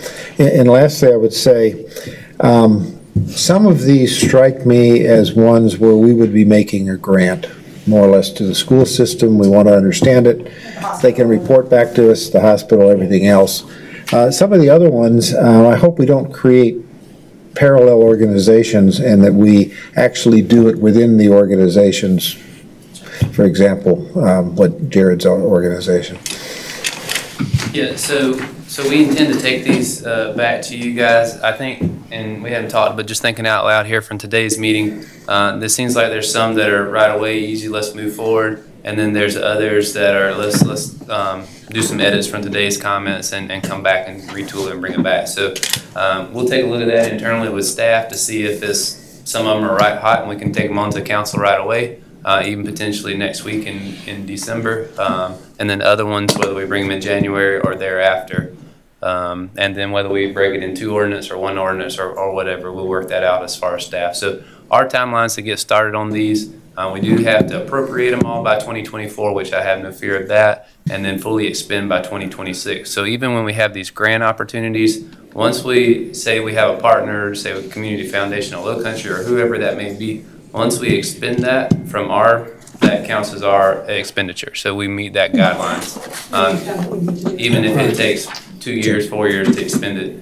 Also, oh man, where was I going? Anyways, we talked a lot. So yes, you guys, I appreciate y'all, all the practice y'all have done sitting in those chairs. Y'all are, we put it to use today. So thank you for listening to us and for acting. Before you leave, and before Heather goes back to the drawing board and rewrites a lot of things I don't think are necessary to rewrite, I want to just circle back to the good work you did on retention and recruitment. Eric, are Beaufort County employees required to live in Beaufort County? They are not. Thank you. So then, living where you work is really not anything we can force anyone to do. That has gone away right after prehistoric times. So telling people that they must live where they work is over decades ago, and no one's doing that anymore. So I don't think we can impose that on anybody, and I don't want you to go back and create a universe where you tell people you have to live here. With relocation expenses, $2,500 will rent you a U-Haul trailer that you can fill up and drive down here. No one's doing closing costs on houses. No one's paying rental fees. It's really helping people come here with a limitation on the amount we're going to give them. So these relocation fees are not going to help people rent an apartment. It's not going to help them buy a house. It's simply going to allow them perhaps to move their furniture here from another place where they won't have to pay that themselves. So we made a lot of noise about all this, but I don't want you to go back and think you have to have a do-over, because you were right on the things you were saying. So I hope that comment will help guide you somewhat to not spend a lot of time doing something that you did correctly the first time. Okay, thanks. Yeah, one last question. If I could respond, if you want my vote, you'll change it, but it's just one vote. Thank you. Stu, you had well, two things. I think on that particular issue, it seems to me most of these issues don't relate to where people live. I tend to think, though, in the case of the school teachers and the first responders, if we're actually paying them money, that there is an argument that they ought to live in Beaufort County, because the reason we have a problem is because of our high cost of living. So if we're solving that problem, why shouldn't they live here? But the more important question to me at this point, we don't get the other half of the funds for 2 years, right? Well, it's actually, so we got the first half in May, we get the second half next May. So next May, okay. So 18 sitting in the bank ready to expend. Okay, so we can look at the whole 37 million. Months we'll have the next 6. Okay, and I noticed there was an option 2 there. I assume we're going to focus on option 1? That's correct. Okay, yes. Thank you. By the time we move forward with these projects, we're going to have a hard time spending $18 million in 6 months. I'd really like to, but I'm not sure we'll get quite. And I do like the idea of bringing them forward piecemeal as you have them in some logical groupings. That we know we can accelerate and go for. Yes. Like if you got 3 for the school district, put them together. Yeah, I think that's essential for you to take the look at ones that we can do right away. And for my take on this, one of the essential ones was the last one you talked about, and that's the third-party vendors, the ARPA consulting, the managers, because that's critical for them to be able to be on board as we begin to put the money together. Absolutely. So that we fill out the right paperwork, we meet the timelines, and they can help us with some of the others. And we take advantage of the money that's available at the state and federal level. Yep. Again, thank you for all the time and attention. Sorry for so much, but it was important. I appreciate all the time and effort. Thank you very much. Thank you, Jared. Thank you, Heather, for all your work. I know you worked very hard on this. Thank you. A lot. Thank you. And you gave us good direction and guidance and leadership. Thank you for that. We're ready for item number 9. We are ready for item number 9. Just a couple of things before I turn it over to Dan. One is we're right at 4 o'clock. We've got to do this agenda and we've got to do natural resources. And then we have a planning commission meeting starting in here at 6. So just keep that in mind as you go through the rest of your respective agendas there, Mr. and Mrs. Chairperson. So anyway, so you all have reviewed alternative 1 and 2. We have public meetings. I think Dan Morgan has addressed the comments, has an alternative 3 that he has presented to and we put out to the community toward the end of last week. I'm gonna let Dan come up now and talk you through all of that, where we are, where we need to go. We do need you all to do everything in your power to make a recommendation to full council today. In some form so that we can give this first reading on December 13th. That's not my timeline. That's the timeline that we're underneath by the state because we had to be finished in February in order to get things done for precincts redrawing and get things out through the voters registration office for the filing period in March. So Dan, I'm gonna turn it over to you and Ian and let you come up and do what you've done so very well throughout this process. Thank you. Mr. Chairman, so as Mr. Greenway has mentioned, we have worked in the last week from those public meetings we had, from the comments and feedback that we received, and came up with 2 maps, an alternative map 3A and a 3B. I'm going to discuss those with you right now. So the first slide, thank you, Sarah, is alternative map 3A. Alternative map 3A and 3B have 2 minimal adjustments that I'll share with you that are the same on both. One of them is in the Burton area, or in the Burton area, and the second is in the Okatee area. As we get closer, I'll talk about those specifically. 3B and 3A also, the significant changes are there on Hilton Head, on the island itself, where we address the Gullah Geechee communities in that area. So next slide.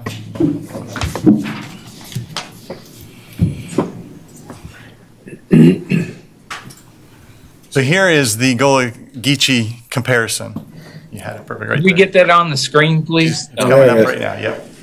And, you know, that wasn't publicly available, Dan. Why don't I have a copy of this?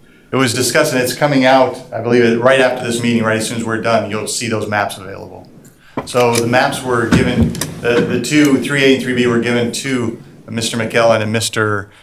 Rodman to talk to the Gullah Geechee community at that time. And so this area that we talk about with alternate 3A, 3A has 12 of the Gullah Geechee communities all in District 10. One is in District 11, that's the Chaplain area. Oh, it's coming up, okay. And then one of them is in District 11, that's a Chaplain community. And then one of them is shared between the two districts, which is a Spanish Wells community. That is alternative 3A. Alternative 3B, the request came to try to keep these districts kind of equalized, if you can, in the communities, in the Gullah Geechee communities. So we did that as we researched and tried to put that data together.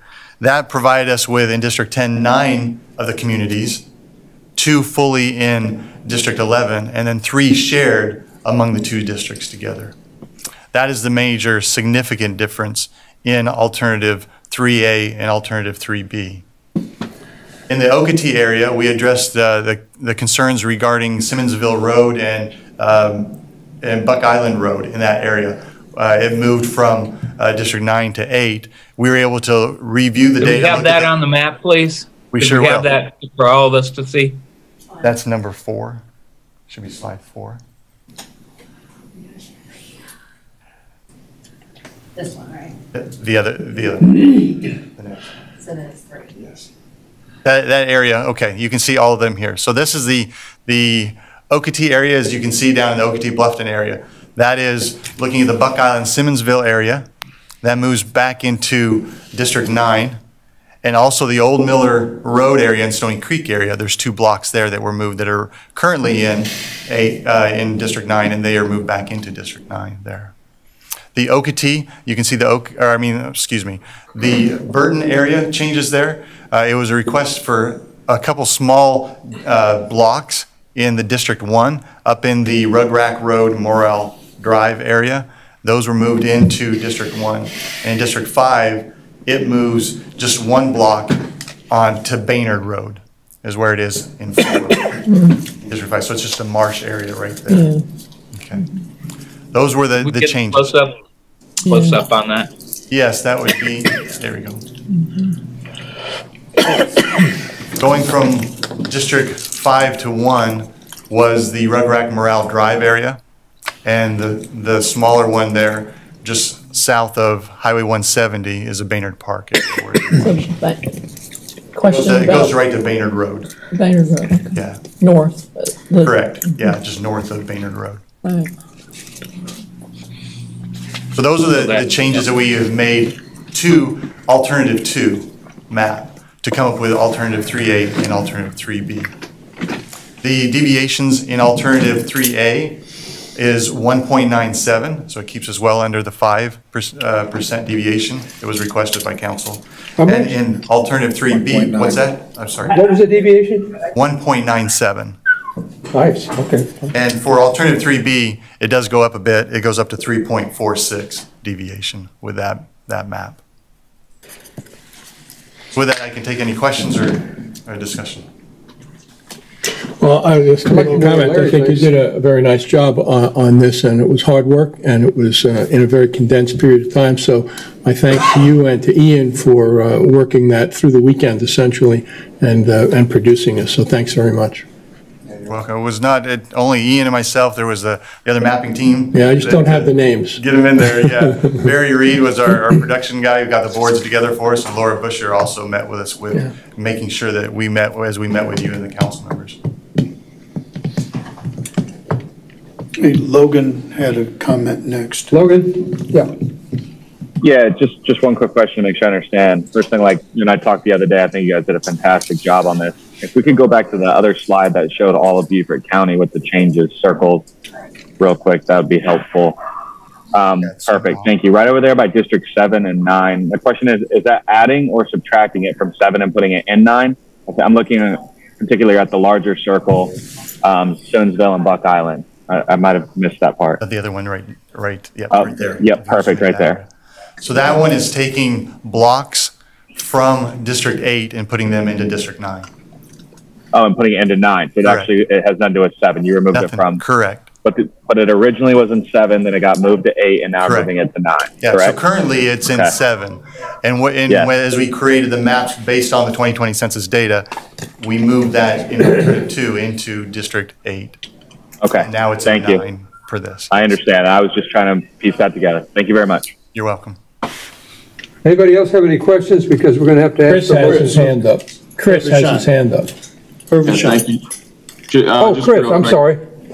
Thank you so much. Just real quick, I wanted to echo what Larry said, and you guys have a really, really hard job. I think you did just some really great work here. Obviously, I'd like to dig into the map, so I may have some more questions, but and you don't have to answer this right now because I know I'm putting you on the spot, but I'd be curious how many school board members are in the same districts as previous. And one of the reasons why I ask is because it seems like the school board member from District 8 under this revision will still be in District 8. And that's one of the things we talked about, is making sure that there's continuity between all the elected officials. So that will be a question, but you don't have to answer it now. Okay, we can provide that data, and you are correct. District 8 school board member stays in District 8 with this alternative 3A and 3B. Hey, Dan, this is Gerald. Yes, sir. Just want to thank you, Ian, and your staff for the assistance you gave in making the 2 changes up in District 1. I'm pleased with what we got. You're welcome, sir. Anybody else? We're going to need a motion. Be happy to make the motion that we adopt scenario 3A and send that to County Council for approval. I thought they preferred 3B, Larry. No, they changed it to 3A this morning. Oh, did they? Okay, whatever they want, fine with me. Okay, well, somebody's on top of it. Yes, sir. Thank you, sir. All right, we have a motion to adopt the recommendation of staff, including option 3A. Second. Second. Discussion? And the motion is to move it to County Council. Hearing none, without exception, we will adopt the resolution or the motion to move it to County Council. Yeah, for first reading. For first reading, that's right. We'll have three reading and public hearing. We will have 3 readings of the ordinance. All right. That brings us to items 10 and 11. Can we do those together? Yes, sir. So I'm going to go, Pamela Cobb with disaster recovery. I'm going to go a little out of order so it makes a little bit more sense. Starting with item 11, both of these items are requesting a resolution to be passed. The first one, a resolution supporting federal flood mitigation assistance reimbursable through grant programs. Beaufort County recognizes the need to assist Beaufort County residents with the opportunity for mitigation programs through federal and state programs that will assist in mitigating repetitive lost properties in unincorporated Beaufort County. The mitigation grant programs are provided to authorized applicants to assist in the elevation of a residence located in the jurisdiction of unincorporated Beaufort County to reduce or eliminate the risk of repetitive flood damage to buildings and structures under the National Flood Insurance. Beaufort County desires to promote citizens' participation by creating a flood mitigation assistance program and permitting grant funds to be reimbursed through this program. The funding source for this program will need to come from the general fund. This program requires $750,000 to be available in order to initially cover the cost for citizens' projects, whereby the cost of the project will be ultimately reimbursed by the state or federal or state entity. Any questions? Can we use the language in 11 and 10 to make the resolution, the motion for resolution, or do we need detailed language beyond that? So the language in 10 actually goes through the assistance policy, the flood mitigation assistance policy. The one for 11 gives approval for each one of the homeowners that we are going to approve a grant program. So it allows them to apply. Sounds like we need some additional language for 11. I mean, we're at number 10, so we can make a motion that says a resolution to adopt the Beaufort County Flood Mitigation Assistance Policy, correct? Correct. Okay, Under so I need a motion for that. So moved. Okay, I need a second. Okay, discussion. Just quickly. Yes, sir. Help me understand the language that's in here when it talks about fee simple ownership as relates to heirs property and mobile homes. I may have to refer to Chuck Atkinson if he's still there.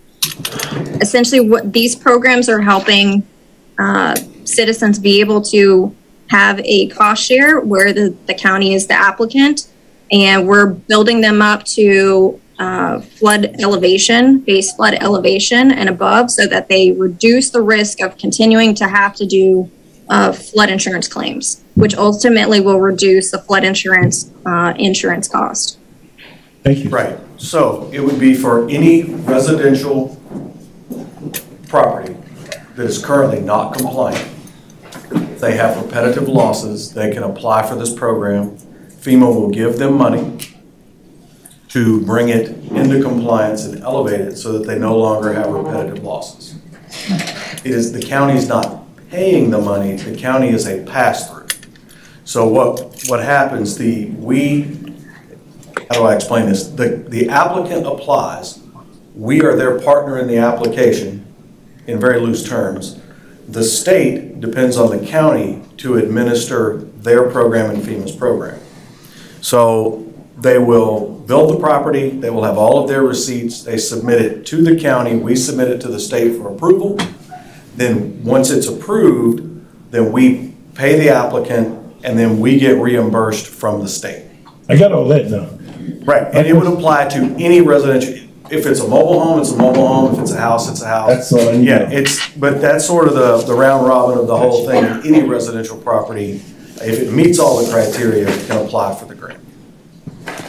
On his If I can property. On his property. So anyone who has the ability to build or has the right to build on heirs property, now we would have to have a sidebar conversation about what that means, right? If they are listed on the deed, if they are through probate given the right to build on heirs property. Yeah, you would have to have a legal right to build on it in order to apply for the grant. Right. The building part is you got to have, with the refinancing it, the bank's going to want to clear a title. I got that part now. I'm not dealing with that.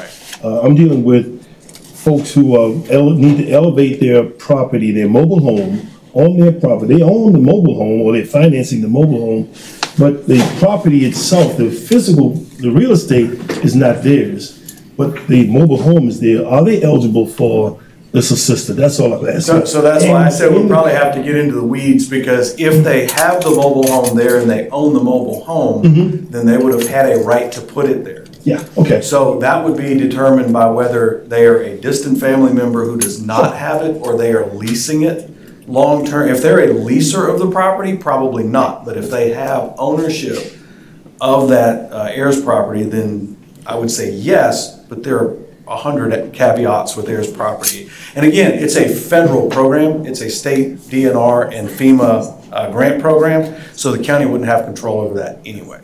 They're actually applying to the federal government through state DNR in Beaufort County. But I can research it. Please do. It's a good question. Because it also says in here that as long as the administrator who's administering it approves it and stuff, you can go along with it. Right, and that would be state. So there's a lot of power in the administrator and stuff. Right. So, okay. Sure, we'll talk about it. Yes, no problem. I appreciate it. Any other questions?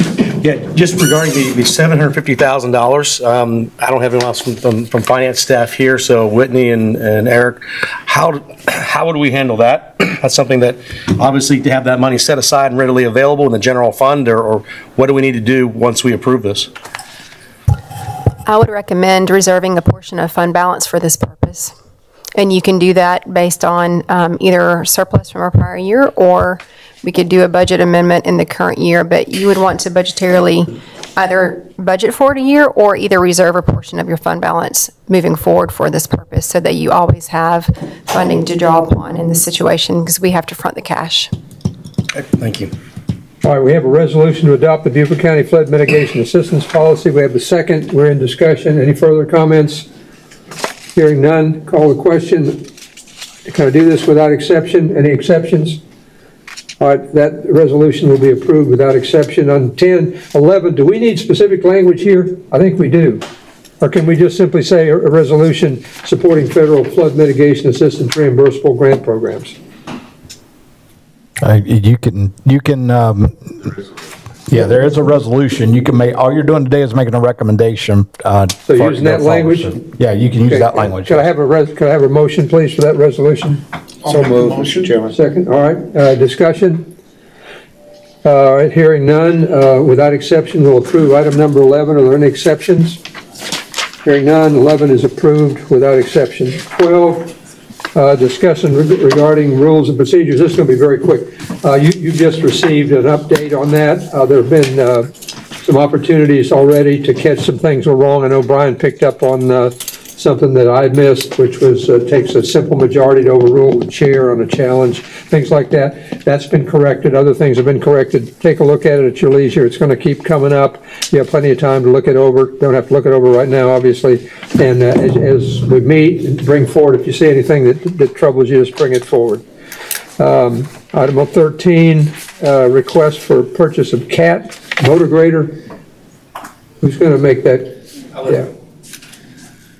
So this is a request to purchase a motor grader. This came up, it wasn't in the budget, but it came up as an added item. This is to help, we have 5 motor graders right now, 1 in Defusky, 1 in Bluffton, and 3 north of the Broad. This would be an added motor grader to help us increase our frequency of blading the roads, specifically in the north of the Broad. This would help us right now. We're kind of on a 9 to 12 month schedule, 9 to 12 week schedule. This would help us get down to hopefully a 6 or 8 week schedule. So this would be a resolution to award or purchase a motor grader up to $195,000 with CAT, their own state contract, and we've got a proposal included in your packet, and would be paid out of ARPA funds out of our infrastructure. ARPA? Yes. Okay, so we need a motion to authorize up to $195,000 for a motor grader to be paid out of ARPA funds. A motion? Brian made the motion. Okay. I'll second it. Is there a second? I'll second it. Thank you. All right, without exception, we'll approve that. Are there any exceptions? Hearing none, that matter is approved. One motor grader? Yeah. One day we want to pay them so we don't need the motor graders, but. Yeah, let me respond. You and I had that discussion. So I talked to Neil. Neil may want to elaborate a little bit. Talked to Neil. He said if we bought the 1 motor grader, he could use that to divide up to take care of both of your district issues and Councilmember Dawson's issues. We're getting a lot of complaints about the length of time that it takes us to rotate grading roads. So this additional motor grader will allow us to close that gap. Thank you, sir. Thank you. Items 14 and 15 are appointments to the Beaufort Memorial Hospital Board of Trustees. There are 2 for 2 separate slots. This process is going to be changed at some point, but it hasn't been changed yet. So I'll ask for a motion to approve Carolyn Banner, PhD, and Angela D. Simmons, PhD, to the Beaufort Memorial Hospital Board. I'll make the motion, Mr. Chairman. I have a second. I think Gerald got it. Oh, Gerald, okay, thank you. Can I have a question? Yep. Thanks. What's the status of the lawsuit where Beaufort Memorial is suing us for placement of a board member? The lawsuit has been dismissed, and we're still working with Beaufort Memorial on revamping the ordinance that you all had reviewed some time ago. We're waiting on our legal counsel to work with their legal counsel to resolve the amendment differences and to bring a proposal back to you all. And we're pressing for that to be done in January. We're hopeful that it would have been done in November or December, but due to a trial of the BMH attorneys, they were not able to work with us on that as quickly as possible. Thanks. When would we be voting on this, Mr. Chairman? When would we be voting on what, Brian? Appointments. This at council? Yes. This at council? Yes. Because quite frankly, right now, I'm not inclined until we have some movement towards the amendment of our ordinance that we're talking about. I don't feel really any particular rush to get this done. Well, the issue is that we haven't approved the new ordinance for reasons that have just been explained by the administrator, and there are vacancies on the board. So I guess the question really is, and of course the board would like to, the trustees would like to have a full board. Do we move these forward, or do we wait until we get a new system in place that may happen in January, it may not? That's the question. Exactly. Mr. Chairman, go ahead and take your vote. What's that? Brian, I understand, I hear you, and I think the resolution is at some point in time was going to get resolved, but I would love for at least one of these applicants to move forward. I think she would do a good job representing the community on the hospital board. So, which one do you like, George? Which one do you like? Don't answer that. Sir. Don't answer that. Yeah, thank you. I say go ahead and take your vote, Mr. Chairman. All right, well, we have a motion and a second to move forward Carolyn Banner, PhD, and Angela Simmons, PhD. I'll call the question. All in favor? Let me do it the other way. I would suggest you could do it without objection, sir. I'm not intending to vote no on it. Okay, without exception, fair enough. Without exception, we'll move Carolyn Banner and Angela Simmons forward to the Memorial Hospital Board. Are there any exceptions? Hearing none, their appointments are approved. One question, Paul. One question for Eric. Me. Oh, you do? Okay, go ahead. Eric, was the lawsuit dismissed or withdrawn? Because I was thinking it was withdrawn, but I may not remember that correctly. Okay. I'd have to defer to Tom Cavaney. I was told it was dismissed, but I don't know the difference between dismissed and withdrawn. They sound similar to me, but go ahead, Tom. The plaintiff's it was withdrawn / dismissed. I mean, I haven't gone back to see if it was a consent order or if it was 40 Jade, but it is no longer pending. Okay, good. Okay. Thank you. The only thing left is an executive session, and I don't know that we have time to do the executive session. Is that time sensitive? So I can quickly tell you in a nutshell what's happening. Many of you all received a letter from Mr. Reed Delaney on a proposal for him to relocate Prospect Road. We do not, as a staff, support any proposal to allow the relocation of Prospect Road or the abandonment of our right to that road by the county. So unless you all tell us otherwise, we're going to proceed on with Mr. Chris Murphy going through the process of condemning the right-of-way. Okay.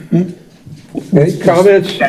If I could, Eric, let me just remind council that in February of 2020, it passed adopted a resolution, asked the county to take whatever steps to establish Prospect Road as a public thoroughfare.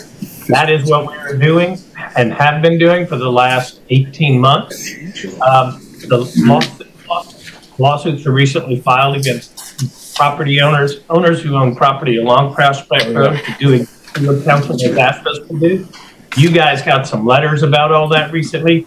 All we wanted to do was to give you an opportunity, was to bring you up to date on what we're doing, which is that we are moving forward, and to answer any questions that you have about it. Because it's pending litigation, we believe it's best to put it into an executive session. There's no urgency to it. We could do it again at the next executive committee meeting or council meeting if you'd like to do it at all. Okay. Well, I support staff, but I'm only one of 11, so. Yeah, I support the staff. I agree. All right. Okay. We'll continue on. We have one additional executive session item that can wait until January, and that is the discussion of fiscal autonomy for the school district. Yeah. Stu just pointed that out. Yeah, and I question why that has to be an executive session. I question why that has to be an executive session. Bingo. Pardon me? There's several legal options to you all that we felt that you all may not want to have on the record in open session. You can do it legally in executive session, But if you do not want to do it in executive session, then that's up to the body as a whole as to whether or not you do it in executive session or open session. I'd be in favor of doing it in open session, but I'm just 1 of 11. All right, well, in any event, it's going to be in January. That's correct. There's no time-sensitive issue to that. All right. I need to know how much break time we need. We're done. 5 minutes, okay, and we'll be re-adjourning for natural resources. Well, he has to Adjourned. We're adjourned. Adjourn us. We're adjourned, yes, we are. Yeah. I said we're done, but all right. 5 minutes.